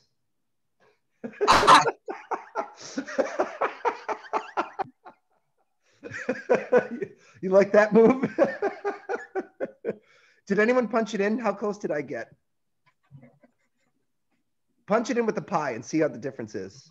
I bet it's barely a difference at all. So it's 9 exponent 33. Guys, I gotta wait for you. 3 times 3 exp 33 divide by 4 divide by pi divide by 1 exp6 shift cube. Okay, so it was 7.2. Big deal, right? I did 3/4 is 75, but all right. 7.2. What are the units? Grams per centimeter cubed. Okay. This is like good old pi equals 3 and e equals pi. Wait, I'm sorry, Mateus, did they ask for grams per cubic centimeter or did they ask for kilograms per cubic centimeter? Grams per cubic centimeter, I'm pretty sure. All right. Yeah. Oh, no, it's kilograms per cubic centimeter. You're right. It just occurred to me. Okay, so what would the difference be then? A factor of what? 3. So 7.2 times 10 to the 11. Yeah. Sorry, that's what they actually wanted. Box that one instead, sorry. Okay, so then was that part A, Mateus? Didn't they want us to compare it to Mount Everest or something? Yes, that was part A. So part B says, compare the mass of 1 cubic centimeter of neutron star material to the mass of Mount Everest. And he says it's almost 5 times 10 to the 10 kilograms. Can I erase this upper bit here, please? Yeah. All right. So if we're going to compare a neutron star to Mount Everest, here's Mount Everest, okay? And a cubic centimeter is like a sugar cube or a teaspoon. So the mass of the neutron star would obviously be 7.2 times 10 to the 11 kilograms, because that's how many kilograms are in a cubic centimeter, right? The mass of Mount Everest is 5 times 10 to the 10 kilograms. Is that what you had, Mateus? Yes, that's right. So the mass of 1 teaspoon worth of neutron star juice, if you want to call it juice, is 7 times 10 to the 11 kilograms over 5 times 10 to the 10 kilograms, 7/5, if I remember my fractions. So it's maybe 1.4, times 10 to the 1. So it's 14 times more massive. A teaspoon of neutron star goo would have a mass 14 times greater than all of Mount Everest. That's some messed up shit right there, right? It's literally a big old ball of neutrons in your neutron star. We have to talk about that next time. Those are neutrons, by the way. Oh, that's part B. Where's my manners?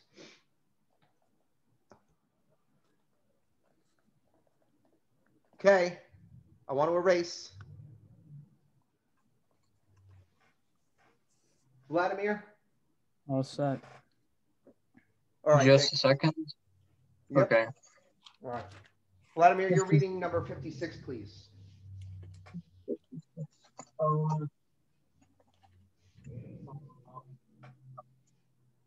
Small-child radii. I'm not sure if I read it correctly, but Sorry, can you say that one more time? Schwarz. It's called the Schwarzschild radius. Okay, there you go. Schwarzschild radius. Schwarzschild radius. The Schwarzschild radius. Calculate the Schwarzschild radius in kilometers of each of the following. A. Hold on, Vlad. Can I pause you for a second? Yeah. I told myself I would not do any exposition on these problems today. I would just kind of pump and dump the operation here. But I do need to make one exposition about black holes, which I have not gotten to in my lecture. The black hole itself is a microscopic dot of mass, and we sometimes refer to the black hole as a singularity. That's because all of the mass is packed into that dot. But the truth of it is there's a zone around the singularity where gravity has warped the curvature of space so intensely that no light can escape. So there's kind of an invisible barrier surrounding the singularity, and that invisible barrier is a sphere, and the sphere has a radius. The radius is known as the Schwarzschild radius. It's not to say that this is the radius of the black hole, because the black hole is a point particle. Is it as a zero-dimensional point? Yeah, people wonder about this. See, it's hard for us to test any hypotheses because we can't get any light out of the zone, the event horizon surrounding it. But we hypothesize that it's possible that gravity might just keep crushing it down forever to a singularity. Now, in reality, Vladimir, I suspect that there is some finite radius because first you will compress the quarks together and there'll be like a quark degeneracy pressure. And then there might even be smaller things under that that we've yet to discover. So I don't exactly know what happens. I don't think quantum mechanics will really let you get to 0 dimensions. But as far as we know, it's going to be so small that we might as well assume it's 0. Keep in mind that if you were to look at the black hole from a distance away, it would kind of look like you were looking at a dark sphere or even a dark hole in space. We do have one picture now. We never used to, but we weirdly have one now. But instead, I'm just going to show you a weed smoking artist illustration because that's probably more effective. This is a weed smoking artist illustration of what it might look like. Yeah, but it's not even close to real. Sorry. Yeah, no. It is true that space would get a little warpy near the event horizon, but this is basically the idea. There's the singularity, and that's the Schwarzschild radius. Now, there's 2 different formulas depending on what units you want to use. In MKS, the Schwarzschild radius is 2 times big G times the mass of your black hole divided by the speed of light squared. But since 2g and the speed of light are all constants, there's kind of a kiddie addition of the Schwarzschild radius, which is just 3 kilometers times the mass measured in solar mass units, okay? And that's the one we'll probably use for part A. So read part A. A 10 to the 8th solar masses black hole in the center of a quasar. Okay, get ready for this, guys, because black hole mathematics is pretty complex, okay? Our Schwarzschild radius is then basically 3 times 10 to the 8, okay? Solar mass units, or, well, they kind of cancel out, and you get 3 times 10 to the 8 kilometers. Black hole mathematics is pretty tough. You got to multiply things by 3, you know? Okay, so now we'll go on to part B. Oh, if you're worried about units over here, sometimes people write it as the mass per solar mass, all right? That way your units kind of balance out. This is the variable, that's the unit, okay? Watch out for that. What's part B? Just a second. B, a 5 solar masses black hole that formed in the supernova of a massive star. Sorry, Vladimir, I was running some laundry and it was just loud. What was it? A 5 solar masses black hole that was formed in the supernova of a massive star. So 5 times 3 is 15, right? Yeah.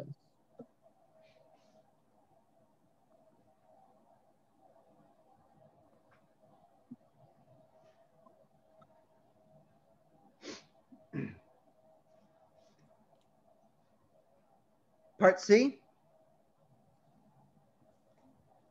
A mini black hole with the mass of the moon.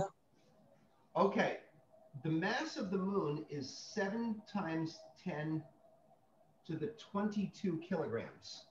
Here we're going to use the actual formula because we're in MKS units anyways, okay?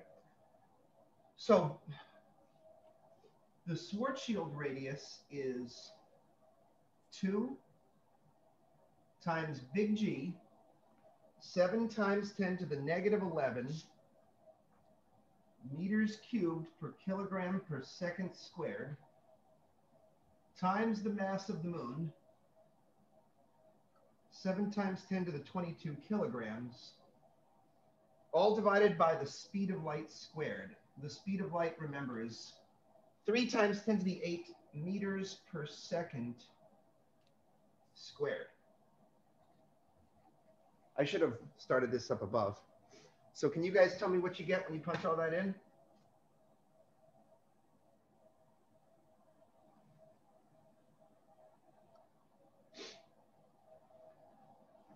Um, 1 times 10 to the negative 4 meters. Does that sound plausible? Sure. What would that be in millimeters, Vladimir? So 110. Come on. 1/10 millimeter. Come No, on. actually, one millimeter. False again. Ah, I thought you guys were embraced with the metric system. 10 to the minus 4 meters. okay. Let's do the dimensional analysis. 100 negative 2. A millimeter is 10 to the minus 3 meters. So you're a tenth smaller than that. Yeah, so 1/10 of a millimeter. That's right. Yeah, Vladimir, a tenth of a millimeter is probably about the size of a pinhead or so. Actually, a pinhead is probably a millimeter. A tenth of a millimeter is about the thickness of a piece of paper, more or less. If you could compress the moon into something a little bit smaller than a BB, you'd crush the mass below its own Schwarzschild radius, and it would form a little mini black hole.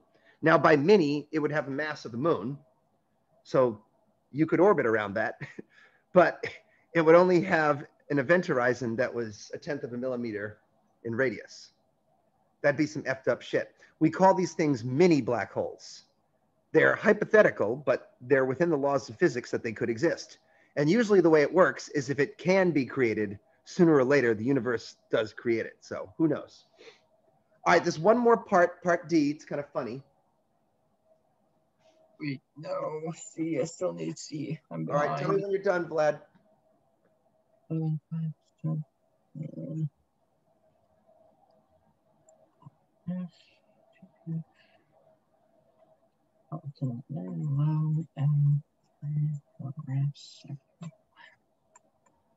I am just cruising so fast today. But I'm sure no one objects to that either, right? All right. I normally don't like to go at this pace. I find it a little disturbing, but today we're doing it. Are you, Vladimir, are you done? Yeah, I'm done. All right, I'm racing. There's a part D.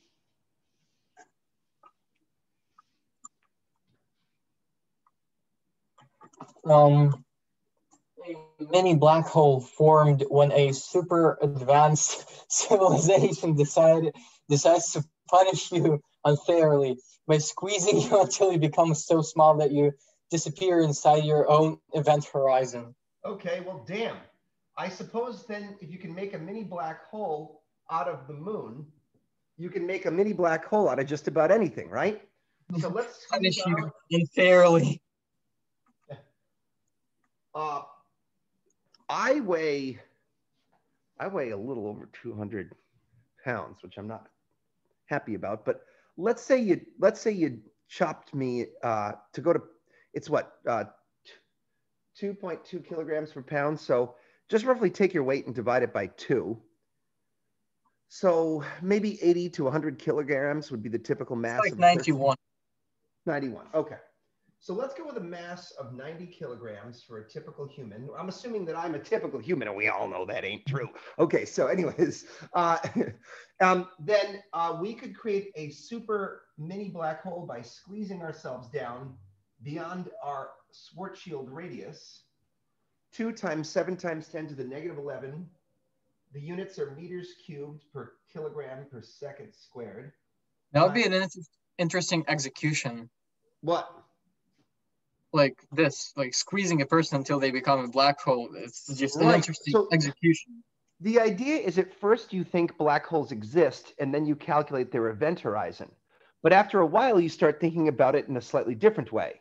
You start thinking of the event horizon as if you take any object and you squish it down, because this only depends upon mass, you start realizing that anything could become a black hole if you compress the mass such that its gravity starts to warp space-time.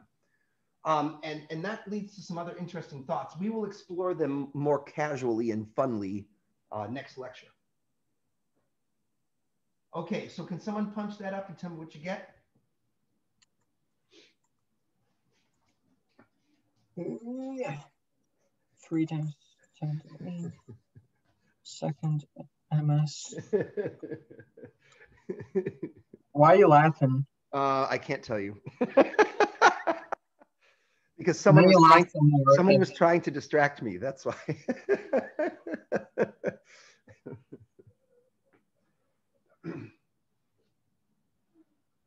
So I got about, wow, holy shit. Okay, what'd you get? 1.4 times 10 to the negative 25 meters. Okay, so let's say it's, all right, 1.4 times 10 to the negative 25 meters. What do we think? We should try to find, can someone else confirm that they got that as well, just so we don't have any errors here? Vladimir, let's look up names of small numbers together, and let's see what that would be. So there's a cool Wikipedia page. You know, there's more than just millimeters and micrometers and nanometers. This shit goes down forever, and there's names of small numbers. I think you guys have seen me do this stuff before. Let's see if we Like can find something something. Oh, big wow. radius? Apparently, 10 to the minus 24 is a yoctometer. Yoctometers. Okay, so this would be, how many yoctometers is that? So that's 14 yoctometers. False. Do your math right. It's 10 to the minus 1 let's write this conversion down. 1 yoctometer is 10 to the negative 24 meters. So if I have 1.4 times 10 to the minus 25. Yeah.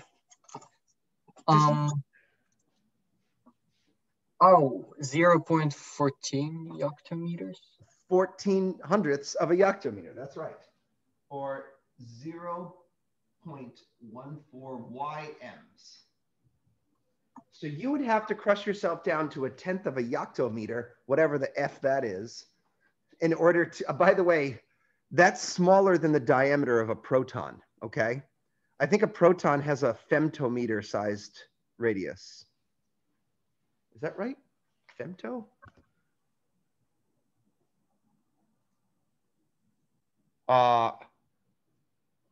Femto is 10 to the minus 15. Let's look this up. Radius of a proton. Oh, wow. I was right. The radius of, man, I actually know some stuff. Sometimes I forget that. The radius of a proton is approximately, to one significant figure, 1 femtometer. This is several orders of magnitude below the radius of a proton. In fact, at 10 to the minus 25,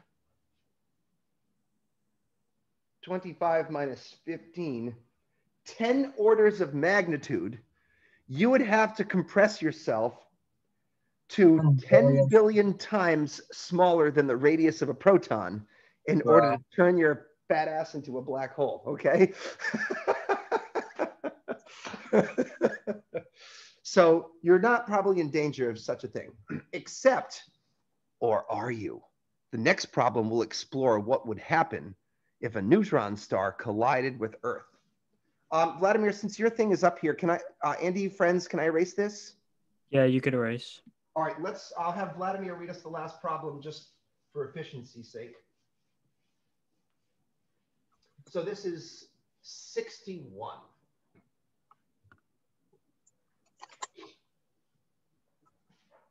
A challenge problem. It's not really a challenge. Okay. A neutron star comes to town. Okay. Is this something? Neutron star comes to town. Yeah. Suppose a neutron star suddenly appeared in your hometown. How thick a layer would Earth form as it warped around the neutron star's surface? Assume that the layer formed by Earth has the same average density as the neutron star. Hint, consider the mass of Earth to be distributed in a spherical shell over the surface of the neutron star, and then calculate the thickness of such a shell with the same mass as Earth. The volume of a spherical shell is approximately its surface area times its thickness. So V shell equals 4 pi r squared times the thickness. Okay. Here's because Earth. the shell will be thin, you can assume that its radius is the radius of the neutron star. All right, try to think about what's happening here. You've got dear old planet Earth, 6 times 10 to the 24 kilograms, 6,400 kilometers in radius. And a neutron star is actually way smaller than the Earth. A neutron star typically has a radius of 10 kilometers, making it roughly the size of Boston, okay? But it packs 1.5 solar masses of matter into it. Weirdly, if a neutron star collided with Earth, Earth would actually get compressed and slurped onto the surface of the neutron star. And it would become a crystallized neutron crust embedded on top of our neutron star. Let's zoom in on the neutron star and let's imagine it works something like this. The neutron star has a radius, and the Earth is going to be compressed into a thin shell, which adds probably a microscopic little bit of matter and a microscopic, well, I guess that's not a microscopic bit of matter, but it's going to be compressed to a microscopically thin radius. Therefore, we can kind of cheat, and we could say that the volume of the shell that was once Earth is the surface area of the star, 4 pi r squared. So we're taking the surface area, and we're just multiplying it by the thickness, which I'm going to call delta tau, delta t, all right? Delta t is the thickness of our thin shell. And this is what we're trying to calculate. So put a box around that. That's our man. We know the radius of the neutron star. It's 10 kilometers. How could we figure out the volume that this shell holds? We know that the density of this little thin shell will have to be the same as the density of the neutron star. And we calculated that in the previous problem, didn't we, Mateus? What did we get for the density of a neutron star in problem 55? 7.2 times 10 to the 11th kilograms per centimeter cubed. The trick here is to realize that once Earth gets compressed, its shell has to have the same density as the neutron star. And I know that density is mass divided by volume. I know the mass of Earth, so I can solve for the volume of the shell, and that will tell me how thick it should be. Very clever. The volume of the shell will be the mass divided by the density, 6 times 10 to the 24 kilograms. Hey, Andrea, would you mind flipping over that laundry into the dryer? Oh, you're the best. And you started it? No. Just twist it, twist the little dial on the right back to like optimal dry. And I think it just starts. And that one, there's like a lever to start it on the left. Sorry, guys, I'm sort of multitasking today. 7.2 times 10 to the 11 kilograms per cubic centimeter. Sorry about the squish. Can you guys punch that up for me?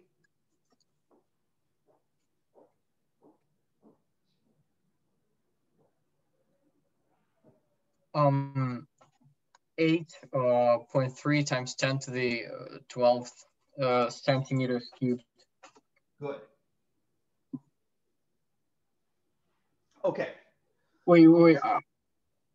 I got 12. Oh, yes. Sorry, I don't know what's going on there with me. I'm now going to take this and jam it into the equation for the volume of a shell here. But maybe I could erase and do some algebra. So let's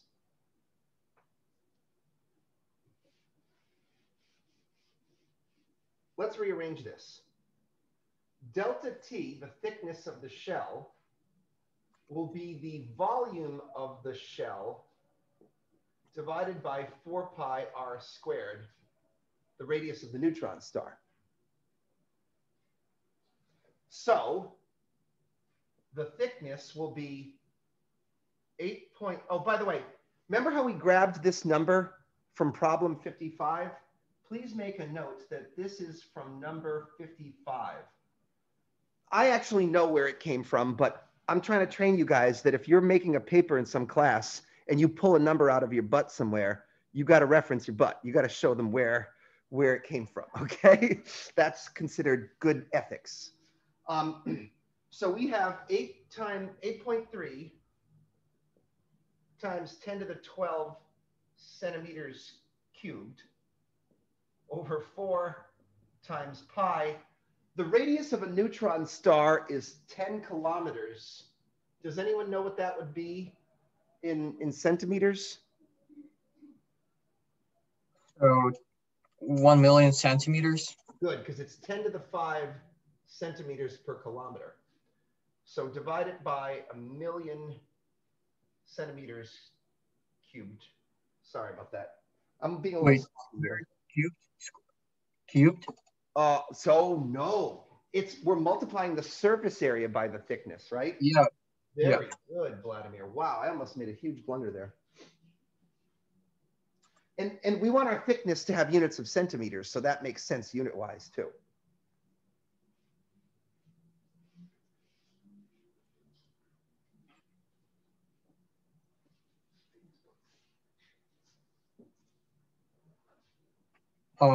I got 0.7.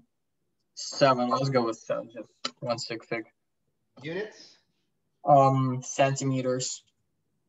So what does that mean, Vladimir? Pathetic. How is Earth will be squeezed into a shell of thickness less than 1 centimeter? Right.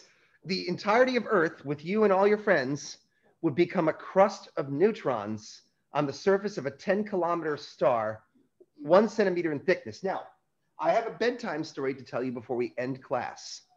Do you know that there is a genre, a subgenre of science fiction called, wait for it, hard science fiction? The concept behind hard science fiction is that you should pay as little attention to the literary merit and to the artistry as possible, and the entire story should just be a slave to making the science as accurate as possible. And only after the science is good do you allow yourself any indulgence. Do you allow yourself the indulgence of writing a story? Now, I want to tell you a story about a hard science fiction book that I love by Robert Forward called Dragon's Egg. This story is so bizarre and so funny that it's even just reading the plot synopsis of it is hilarious. It's about a race of sentient organisms that live on the surface of a neutron star, where the gravity is millions of times greater than Earth. So they're compressed into these hyper small little things called chelas. They're basically a sesame seed. They're like little sesame seeds that are compressed on the surface of a neutron star. And they're only like 0.1 micrometer or something in radius, but they're suppressed little sesame seeds called the chela. And human astronauts from Earth visit a neutron star and discover that these chela are living on the surface of the neutron star in barbarian hordes, and they're subsisting by harvesting neutron salt scrapes off the surface of this star. And at the time the humans discover them, they're roughly at the stage of civilization comparable to Genghis Khan or something, where they're riding around on little neutron ponies and hitting each other in the head with sticks. And the Earthmen in the spacecraft send the chela a hello message on a radio broadcast signal. But unfortunately, the neutron star is so highly compressed that there's a significant amount of gravitational time dilation on the star. And in the whole story, it takes only about an hour of human time for them to relay the message and boink it back to their spacecraft. But gravitational time dilation has so accelerated time that these chela, by the time they get the message, have evolved into such a hyper-intelligent species that it would now be unethical for them to talk to their dummy human counterparts because they've gone too far in their technology and humans couldn't really handle it. So they eventually radio back, oh yeah, it was great to get to know you, but you guys are kind of beneath us now and we really wouldn't be fair for us. And that's the whole story, boom, right there, Dragon's Eggs. It's so fucking insane. So the details are really good. And if you don't have time to buy it or read it, then I would like to suggest to just expand on my little plot synopsis. Please read the Wikipedia page for Dragon Egg and spoil, there we go. Oh, Dragon's Egg, sorry.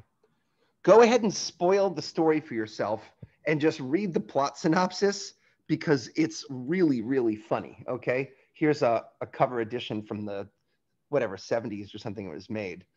And yeah, I'm just gonna, you know what? I'm gonna indulge myself and I'm gonna read it with you. 500,000. No. Okay, all right. Okay, fine.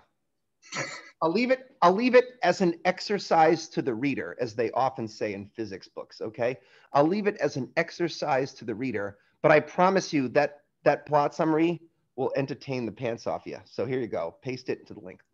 Okay, guys, we succeeded in compressing ourselves into 1 hour worth of neutron star fun, and that means I'm going to get to New York before bedtime. So I will see you guys on Tuesday for our final week of lecture. Brian, I hope you can see everything. Did you get everything you needed, Brian?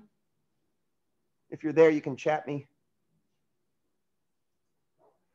Yes, okay. So does everyone have this? Can I end the class for today? Okay, great hangs as always. Thanks for coming out in force for this penultimate to the penultimate lecture. I'll see you guys next Tuesday. Wait, very quick question, just 2-second question. I didn't realize that IRAF is like a technology. It's not just a website, right? Because at first I thought it's a website, but it's like, it's a tool? It's a software package, just like Windows, whatever, game. It's a set of software suites used for reducing astronomical data. So basically you put the image files in, and then this lets you analyze the image files and get numbers and quantities out that you want. And to use it, I have to install, what is this? Some other OS instead of Windows? Yeah, so usually the best way to run IRAF is on a Linux? Mac or on a Linux system. But here's what we're going to do, Vladimir. Actually, I'm going to stop this recording just so that I don't bore the video people later.